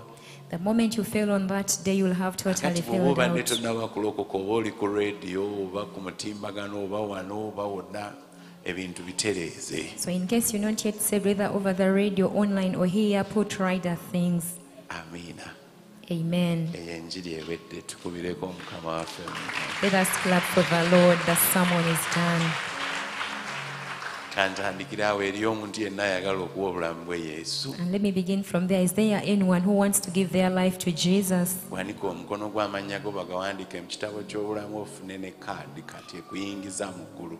You just lift up your hand and your names get to greet in the book of life, and you also give a card to usher you into heaven. Ate oyinza okuba oli ku mutimbagano oba ku rediyo bw'oba tonnaba kulokukaddamu ebigambo bino. But could be you're online over the radio. Say Gamba these nti, words. Ayi Yesu, Say, oh Jesus, olunaku lwa leero today nsazeewo okulokoka. I have decided to get born Neenenya again. ebibi byange. I repent of my Nsabye sins. onnaaze n'omusaayi gwo. I ask you to wash me with your blood. Jangu bulamu bwange. Come into my Obeere life omulokozi wange. and be my Savior. Kyatula leero I confess today nti ndokose. that I am born again. Amiina. Amen. Taata tukwebaza ku lw'abantu abo bonna Father, we bless you for all those abasembeza people Yesu okubeera omulokozi who waabwe. have accepted Jesus to be their Bonna bwe Savior. bali mu nsi Wherever they are in the tusaba world, obajjuze n'omwoyo we omutukuvu ask you to fill them with your Holy Spirit owe amaanyi okutambula ne Yesu. and grant them the strength to move with Jesus, nabo babeere mu batukuvu abaliyingira ng'abatukuvu bayingira. that may be among the saints who will enter as the saints will be entering. Mu linnya lya Yesu. In the name of Jesus. Amiina. Amen. So wiiki eno services zaffe zigenda kubeera nga bwe ziba weekly services. So this week our weekly services are going to be as usual. Bannange tufuba okuziddamu kubanga ekkanisa ebeera mobile nnyo efuna abantu abapya. We always repeat them because each time the church gets new people. Oli yaligambye nti ebyo ate lwaki mubiddamu. Someone would say, why do they repeat those programs all the time? N'ekkanisa ebeera living institution efuna abantu abapya buli lunaku. The church gets new people every day. N'abateegatako ku mutimbagano bangi. And even those who join us online are always Kale oli ayinza many. n'okuba abadde anoonya bunoonya ne yeesanga ng'ali ku 17 katonyeze 5. Could be someone was tuning over their radio and then they find themselves at 107.5. Kyetuva tuddamu ebirango bino. That is why we always repeat these programs. So weekend tujja kuba ne morning glory. And this week we shall have our morning Okuva glory ku ssaawa sessions 12 from 6 a.m. paka ku ssaawa ng'emu n'ekitundu. up to around 7:30 a.m. Ennaku endala okuleka olwokubiri ndo tutuusa ku ssaawa 2 mu bulamu obutaggwaawo. But on Tuesday we go up to 8 a.m. in the Eternal Life program. Tujja kubeera ne lunch hour zaffe. And we shall have our lunch hour Era sessions. tujja kuba ne midweek service. And we shall have our midweek service Olwokusatu also akawungeezi. on Wednesday in the evening. N'ekyoto ekyokusaba ku lwokuna akawungeezi. And also the altar of prayer on Thursday evening. Olwokutaano luno olwokutaano olwokuna And this Friday is the fourth Friday in the month. tujja kuba n'okutendekebwa kw'abaweereza.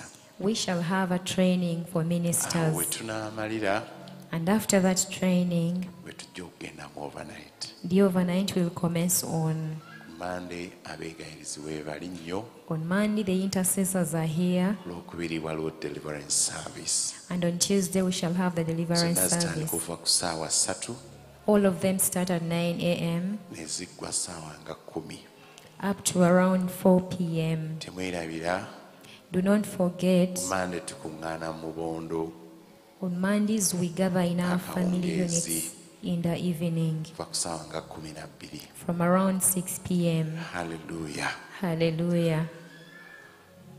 On November 10th, November, we are going to have a day and night of unceasing prayer.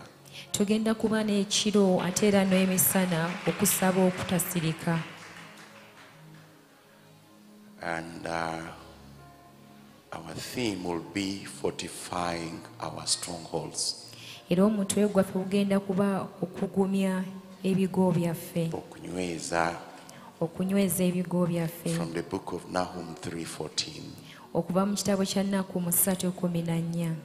One time it came to my heart.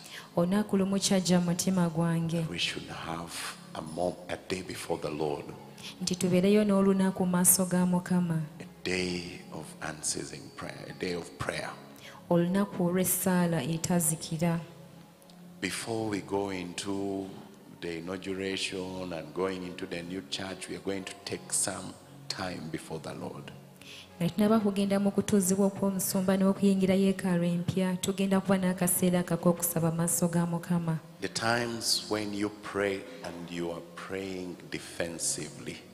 Wabeerawo ebiseera lw'osaba naye ng'essaala gy'okola yakweteekako olugo lwa bukuumi. Praise the Lord. Mukama yeebazibwe.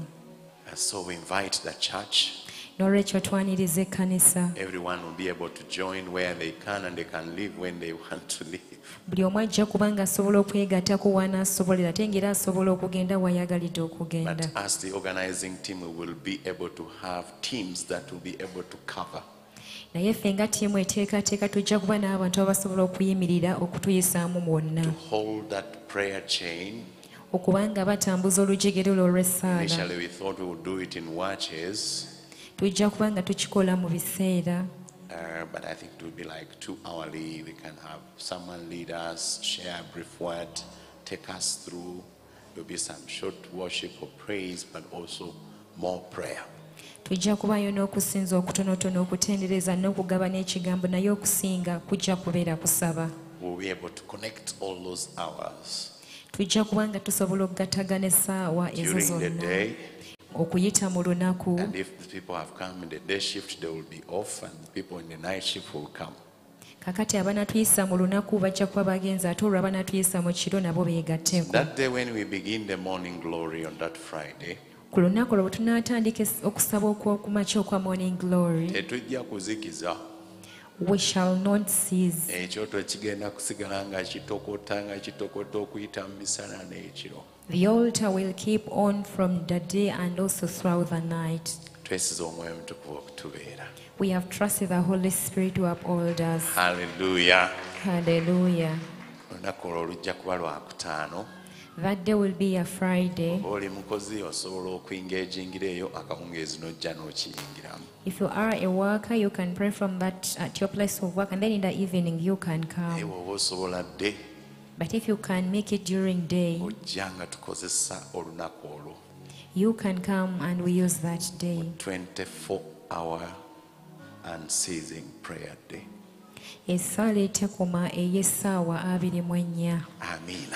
Amen. We shall continue to let you know more about that. And after resting that aside, at this time, permit me to welcome someone from Team Tuzimbe to come and give us today's update.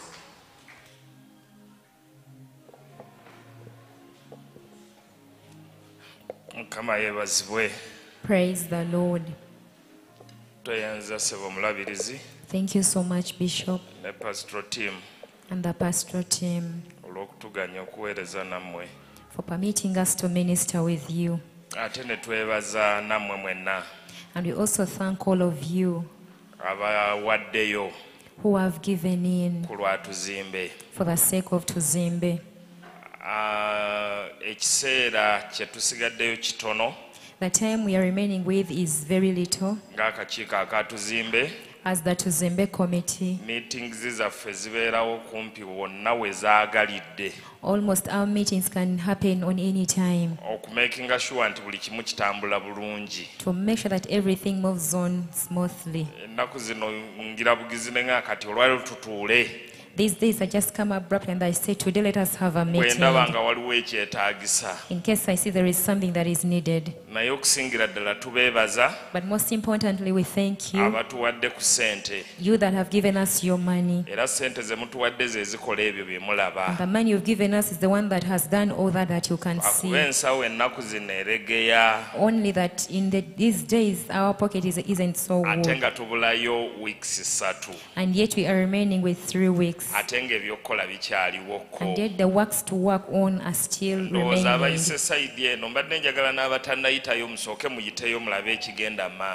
I think those who passed this side, maybe you saw the work, and even those who haven't, kindly pass by there and see. In case you pass through this side, kindly pass by this side and see what is going on.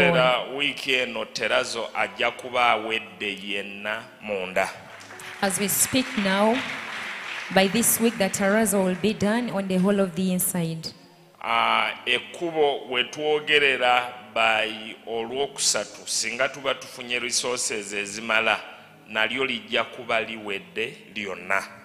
And the road still, as we speak now, by Wednesday, if we get all the resources, it will also be done. Kukuba eryo twakasasulako sente zava mu concert miliyoni nga 2. On that road, we've so far paid 20 million, and it was part of the money that we got from the concert. And we are still remaining with around 21 million. We embarked on it. The work is progressing, the road and also the entire compound.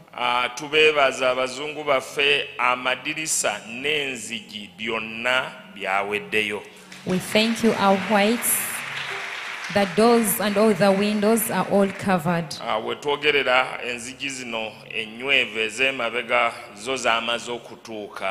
As we speak now, some of the doors are already on ground.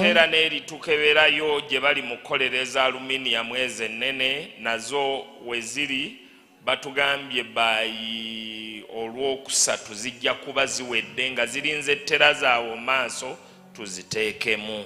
But even the ones that aren't yet here, we've been told by Wednesday they will be done and they will be delivered. Kaakati omulimu omulala omunene oguliwo. Now the other task that we have, omunnange olumu tubagamba ekkubo ate ne tulabawo ekirala ne weesanga nti ne ssente nazo ze tuba tubagambye olumu tuzongerako n'ewalala. Twasobodde okuzimba ekikomera ekitwawula wano ababadde bayita wano emanju ekitwawula n'ennyumba eyo nawakubadde nga nayo tugenda gigula tujja kubawo bukubi kkubo tuteekeyo toyi. We are able to put up the perimeter wall that separates us from these neighbors.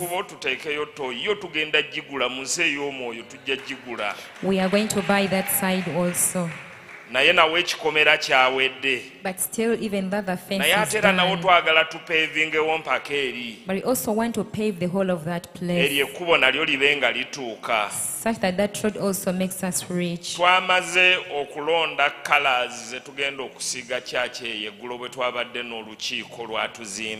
We have already selected the colors we are going to use for painting yesterday in the meeting that we had. Miliyoni nga 2 oba 15 owalangi enkya ateka okutandika. We were thinking that at least if we get 15 or 20 millions, the one for painting will be beginning the work tomorrow. But I think we have we have 8 millions out of the 15 millions needed. Singo tuyamba between olwaleero n'olwokubiri n'oleetayo ku sente onagenda okudda ku Sunday ng'ekiri awo kyanjawulo. If you only help us between today and Thursday and you bring out some money, by the time you come back on Sunday, the work will be different. Whatever you have gotten, even if it is 1,000 shillings.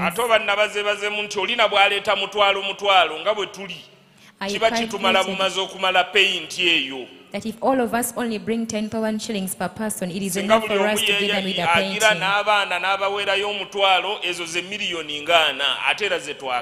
Those will be around 40 millions, and it is what we need. At least church okusinzira ku registry tulinga abantu 10,000. At least basing on the church registry, around 4,000 Kati gwe people. n'obwogamba kempeeyo omutwalo mpaka okutuuka ku lunaku luli already paint aba awedde. So even if you say, let me just give in 10,000 until the year that the paint is already Bwe tutyo bwe done. tugenda okukola ebintu ebinene ate nga tibitunyize nnyo nga tukoledde wamu. That is how we are going to do great things when we haven't been constrained and we've worked as a team. Mwebale nnyo mikwano, mwebalire ddala. Thank you so very much, friends. Tugenda kubeera olukiiko oluli mu kupulaninga okulaba nga buli kimu kikolebwa mu kadde kaakyo. The committee is planning to make sure everything is done at its set time. Jukira olukiiko lwatuzimba ate era lwe luli ku inauguration committee. Remember, still it is the Tuzimbe committee that is managing the inauguration. Kati ka pressure kali wagguluko. Therefore, the pressure is a bit higher. So mbeegayiridde mikwano gyange. Therefore, I beseech you, my friends, tuteekwa okugiyingira nga 18. that we must enter it on the 18th. Ate ffe situgamba mbw'oba etya oba teriimu madirisa tujja giyingira ng'ewedde. And for us, we are not entering it when it is not finished, but we are entering it when it is finished. Kale tunaagiyingiranga ng'ewedde mu linnya erya Yesu. We are entering it when it is finished in the name of Jesus. So mikwano gyange tukwataganire wamu. Therefore, friends, let us work together. Tukwataganire wamu ffenna. Let us work together as a team. Olusozi lwe tulina kati lulinga lwa mirundi esatu. The mountain that we have is like in 3 kinds. Amasannyalaze okubeera nga tuteekawo amataala buli we twasuubiza okubeerawo amataala. One is for electricity, to put the lights wherever we promised to install Ezo them. ntonotonomu. That one is a bit Naye little. langi yo nnene. But the one for the paint, it is a Naye nga lot. tusigaddeyo weeks ekinene literally 3. And then yet we are remaining with only 3 weeks. Bwe wavaayo omuntu naŋŋanzi zino zonna nzikuwadde we muddira ku Sunday langi yonna eba egenzeeko. In case someone comes out and says, I'm giving you all this money, by the time you come back on Sunday, all the painting work will be Naye ate done. era tusobola ozikwata mpola mpola. But still we can handle it very slowly. Nsaba Mukama wiiki eno akuwa omukisa osobole pray okuwaayo mu wiiki eno tusobole okumaliriza okuze. Neeyanziza nnyo mukwano gwange that the Mukama Lord akuwa may omukisa. bless you this week. Ono ye omutwalo aguleese talwawo. This one has Mukama brought her akumpeera 10,000. omukisa. May the Lord bless you. So nammwe mukole bwe mutyo mubeere abantu aba action bwe tugira tukitandikirewo. And let's all be people of action. When it says something, let us begin on it. Omulabirizi tweyanziza olw'akanyomero ako. Thank you very much, Mukama akuwa Bishop. omukisa. May the Lord bless you. N'oyazire. Amiina. Bannange ttiimu tuzimbe tugyongereko engalo. Let us clap for Team Tuzimbe. Neebalire ddala. Thank you so very much Goberera for following n'okutuzzangamu amaanyi. and also for always encouraging us. Takowa n'ekkanisa naffe twekubireko mu ngalo. And even as a church, let us clap for ourselves. Kye ntandise okulaba nti abantu baagala okuwaayo olwatuzimbe. One thing I've seen, people really love to give in for Tuzimbe. Kale kambaganye buli alina kyalina ekyatuzimbe. Let me permit whoever has anything for Tuzimbe, kindly bring it forward. Tambula ng'okiteekamu olwa ongoing works ezigenda mu maaso. Welcome and put it in for the ongoing works that are on. Hallelujah. Hallelujah. Ekyo nga bwe kigenda mu maaso. As that is going on, Nnaku z'omwezi 18 on the 18th November of November, tugenda kuyingira ennyumba yaffe. we are going ennyumba to ya be Mukama. entering the house of the Lord. Lunaku olwo tetukyalukyusa. We can no longer change that date. Twamaze dda okulumyusa We have already marked it out era twafulumizza dda zi kaadi. and we have already issued out the cards. Naye tulina essuubi ddene But we have very great kubanga hope tulaba Mukama omulimu gw'akola. because we see the work that the Lord is doing. Omulimu gutambula ku sipiidi nnungi. The work is progressing at a good speed. Nali neeraliikirira nnyo ekkubo eryo naye wiiki eno nagenze okulaba ng'olusozi terukyaliwo bamaze odduseeteeza. I so much read about that road, but this week I saw the mountain was no longer there, it had been leveled. N'eyo peyinti nayo Mukama ajja giseeteeza. Even that paint, the Lord will level it. Mukama wa buyinza. The Lord is full of authority. Kakati buli muntu mu busobozi bwe ate kino kye mukoze nakyo kya bunnabbi nnyo okusituka This that you have done is also very prophetic for you to stand up, to come and put our efforts together.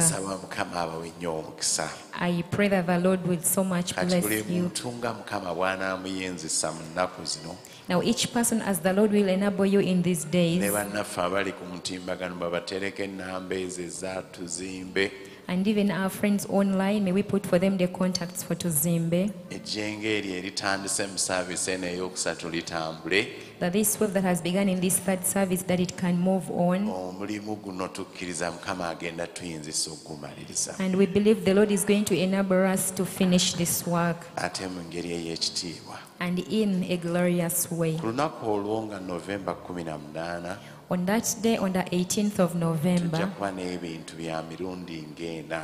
we shall have around 4 items, and one of them will be entering that house officially. Another one is the ceremony of inauguration. Another one will be a ceremony of giving thanks. And another one is we are going to eat together. Hallelujah. Hallelujah.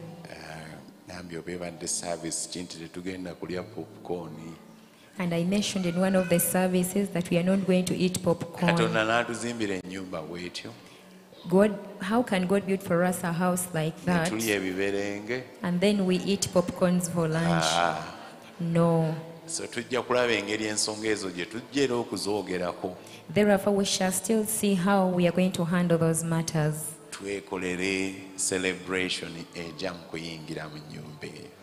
And we make for us a celebration that is worthy. I believe the Lord is going to enable us. And we shall be informing you about those matters as time goes by. Now let us finish painting that temple and it gets done. I know even the admin will come back and tell us about the issue of the celebration. All of you that have given in for Tuzimbe, may the Lord bless you. And in case you haven't built yet, may the Lord build for you. Or if you already built, maybe you wish to do a commercial building, may the Lord enable you. Hallelujah. Hallelujah. In the name of Jesus Christ. Inaman Conference 2023. Olukungana lw'omuntu w'omunda 2023.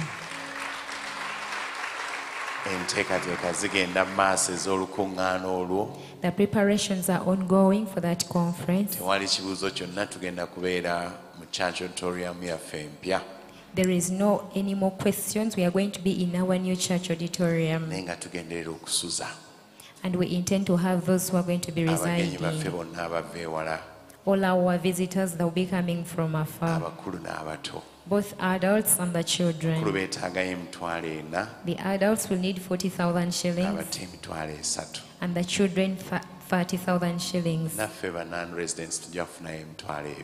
And even as the non-residents, we shall be paying 20,000. All that helps us in the preparations. Some of the other issues we shall continue to talk more about them after we've entered the new temple. Amen. We are going to get up on our feet and offering in the house of the Lord. In case you have any offertory, be it a tithe or a first fruit or giving thanks, let us all get up on our feet. Those who came in with your pledges, maybe it was for the concert. It is good for you to go to the secretaries and you put right.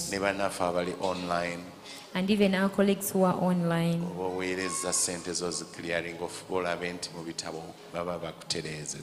In case you've sent in your money to clear, endeavor to make sure that the records are put right in the books. Hallelujah. Hallelujah. Let us give thanks. Father, in the name of Jesus Christ, we come before you with appreciation for all the gracious things you have done today, okuva gye twatandikidde mu 7 o'clock from the time we began in the 7 o'clock service okutuusa mu service eno. up to this third Weebale service. olw'ekigambo ekibuuliddwa Thank you for the word that has been ne byonna preached by'owandiise n'omukono gwo. and for everything you've written with your hand. Tulabiseeko n'ebiweebwayo eby'enjawulo. As we appear before you with several Tukusabye offerings, Katonda waffe we ask you, our God, ogulewo amawanika go ssebo that you open your treasuries, sir, okuyisa ne bw'obadde okola bulijjo beyond more than the way you've been doing, ku lw'ebyetaago ebiri mu nnyumba yo. for the needs that are in your house. Ekisibo kino okiwa omukisa This flock, may you bless n'ekiri it, ku mutimbagano and also the one n'ekiri ku online rediyo and the one over the nga radio, tetunaba na kumalako mwaka guno. that even before we end this year, O Buli kye Lord, wateesa okukola Mukama mu bulamu bwaffe that whatever you purpose to do in nga our kibadde lives, kituli wala, and it was still afar from nsaba us, okitusembereze. I pray you bring it closer unto Mukono gwo us. gw'obugabirizi gugololwe ennyo gye tuli. Your hand of provision, let it be stretched so much unto us Gusinkana ebyetaago byaffe byonna to meet all our needs, okusinziira ku bugagga obuli mu Kristo Yesu. basing on the riches in Christ Mu linnya Jesus. lya Yesu Kristo. In the name of Jesus. Amiina. Amen. N'ekisa kya Mukama waffe Yesu Kristo n'okwagala ku Ayi Katonda n'okusa ekimu okw'Omwoyo Omutukuvu bibeere naffe ffenna n'eri abooluganda bonna emirembe ekitaggwaawo. Amiina. Mukama abeere nammwe. May the Lord be with you.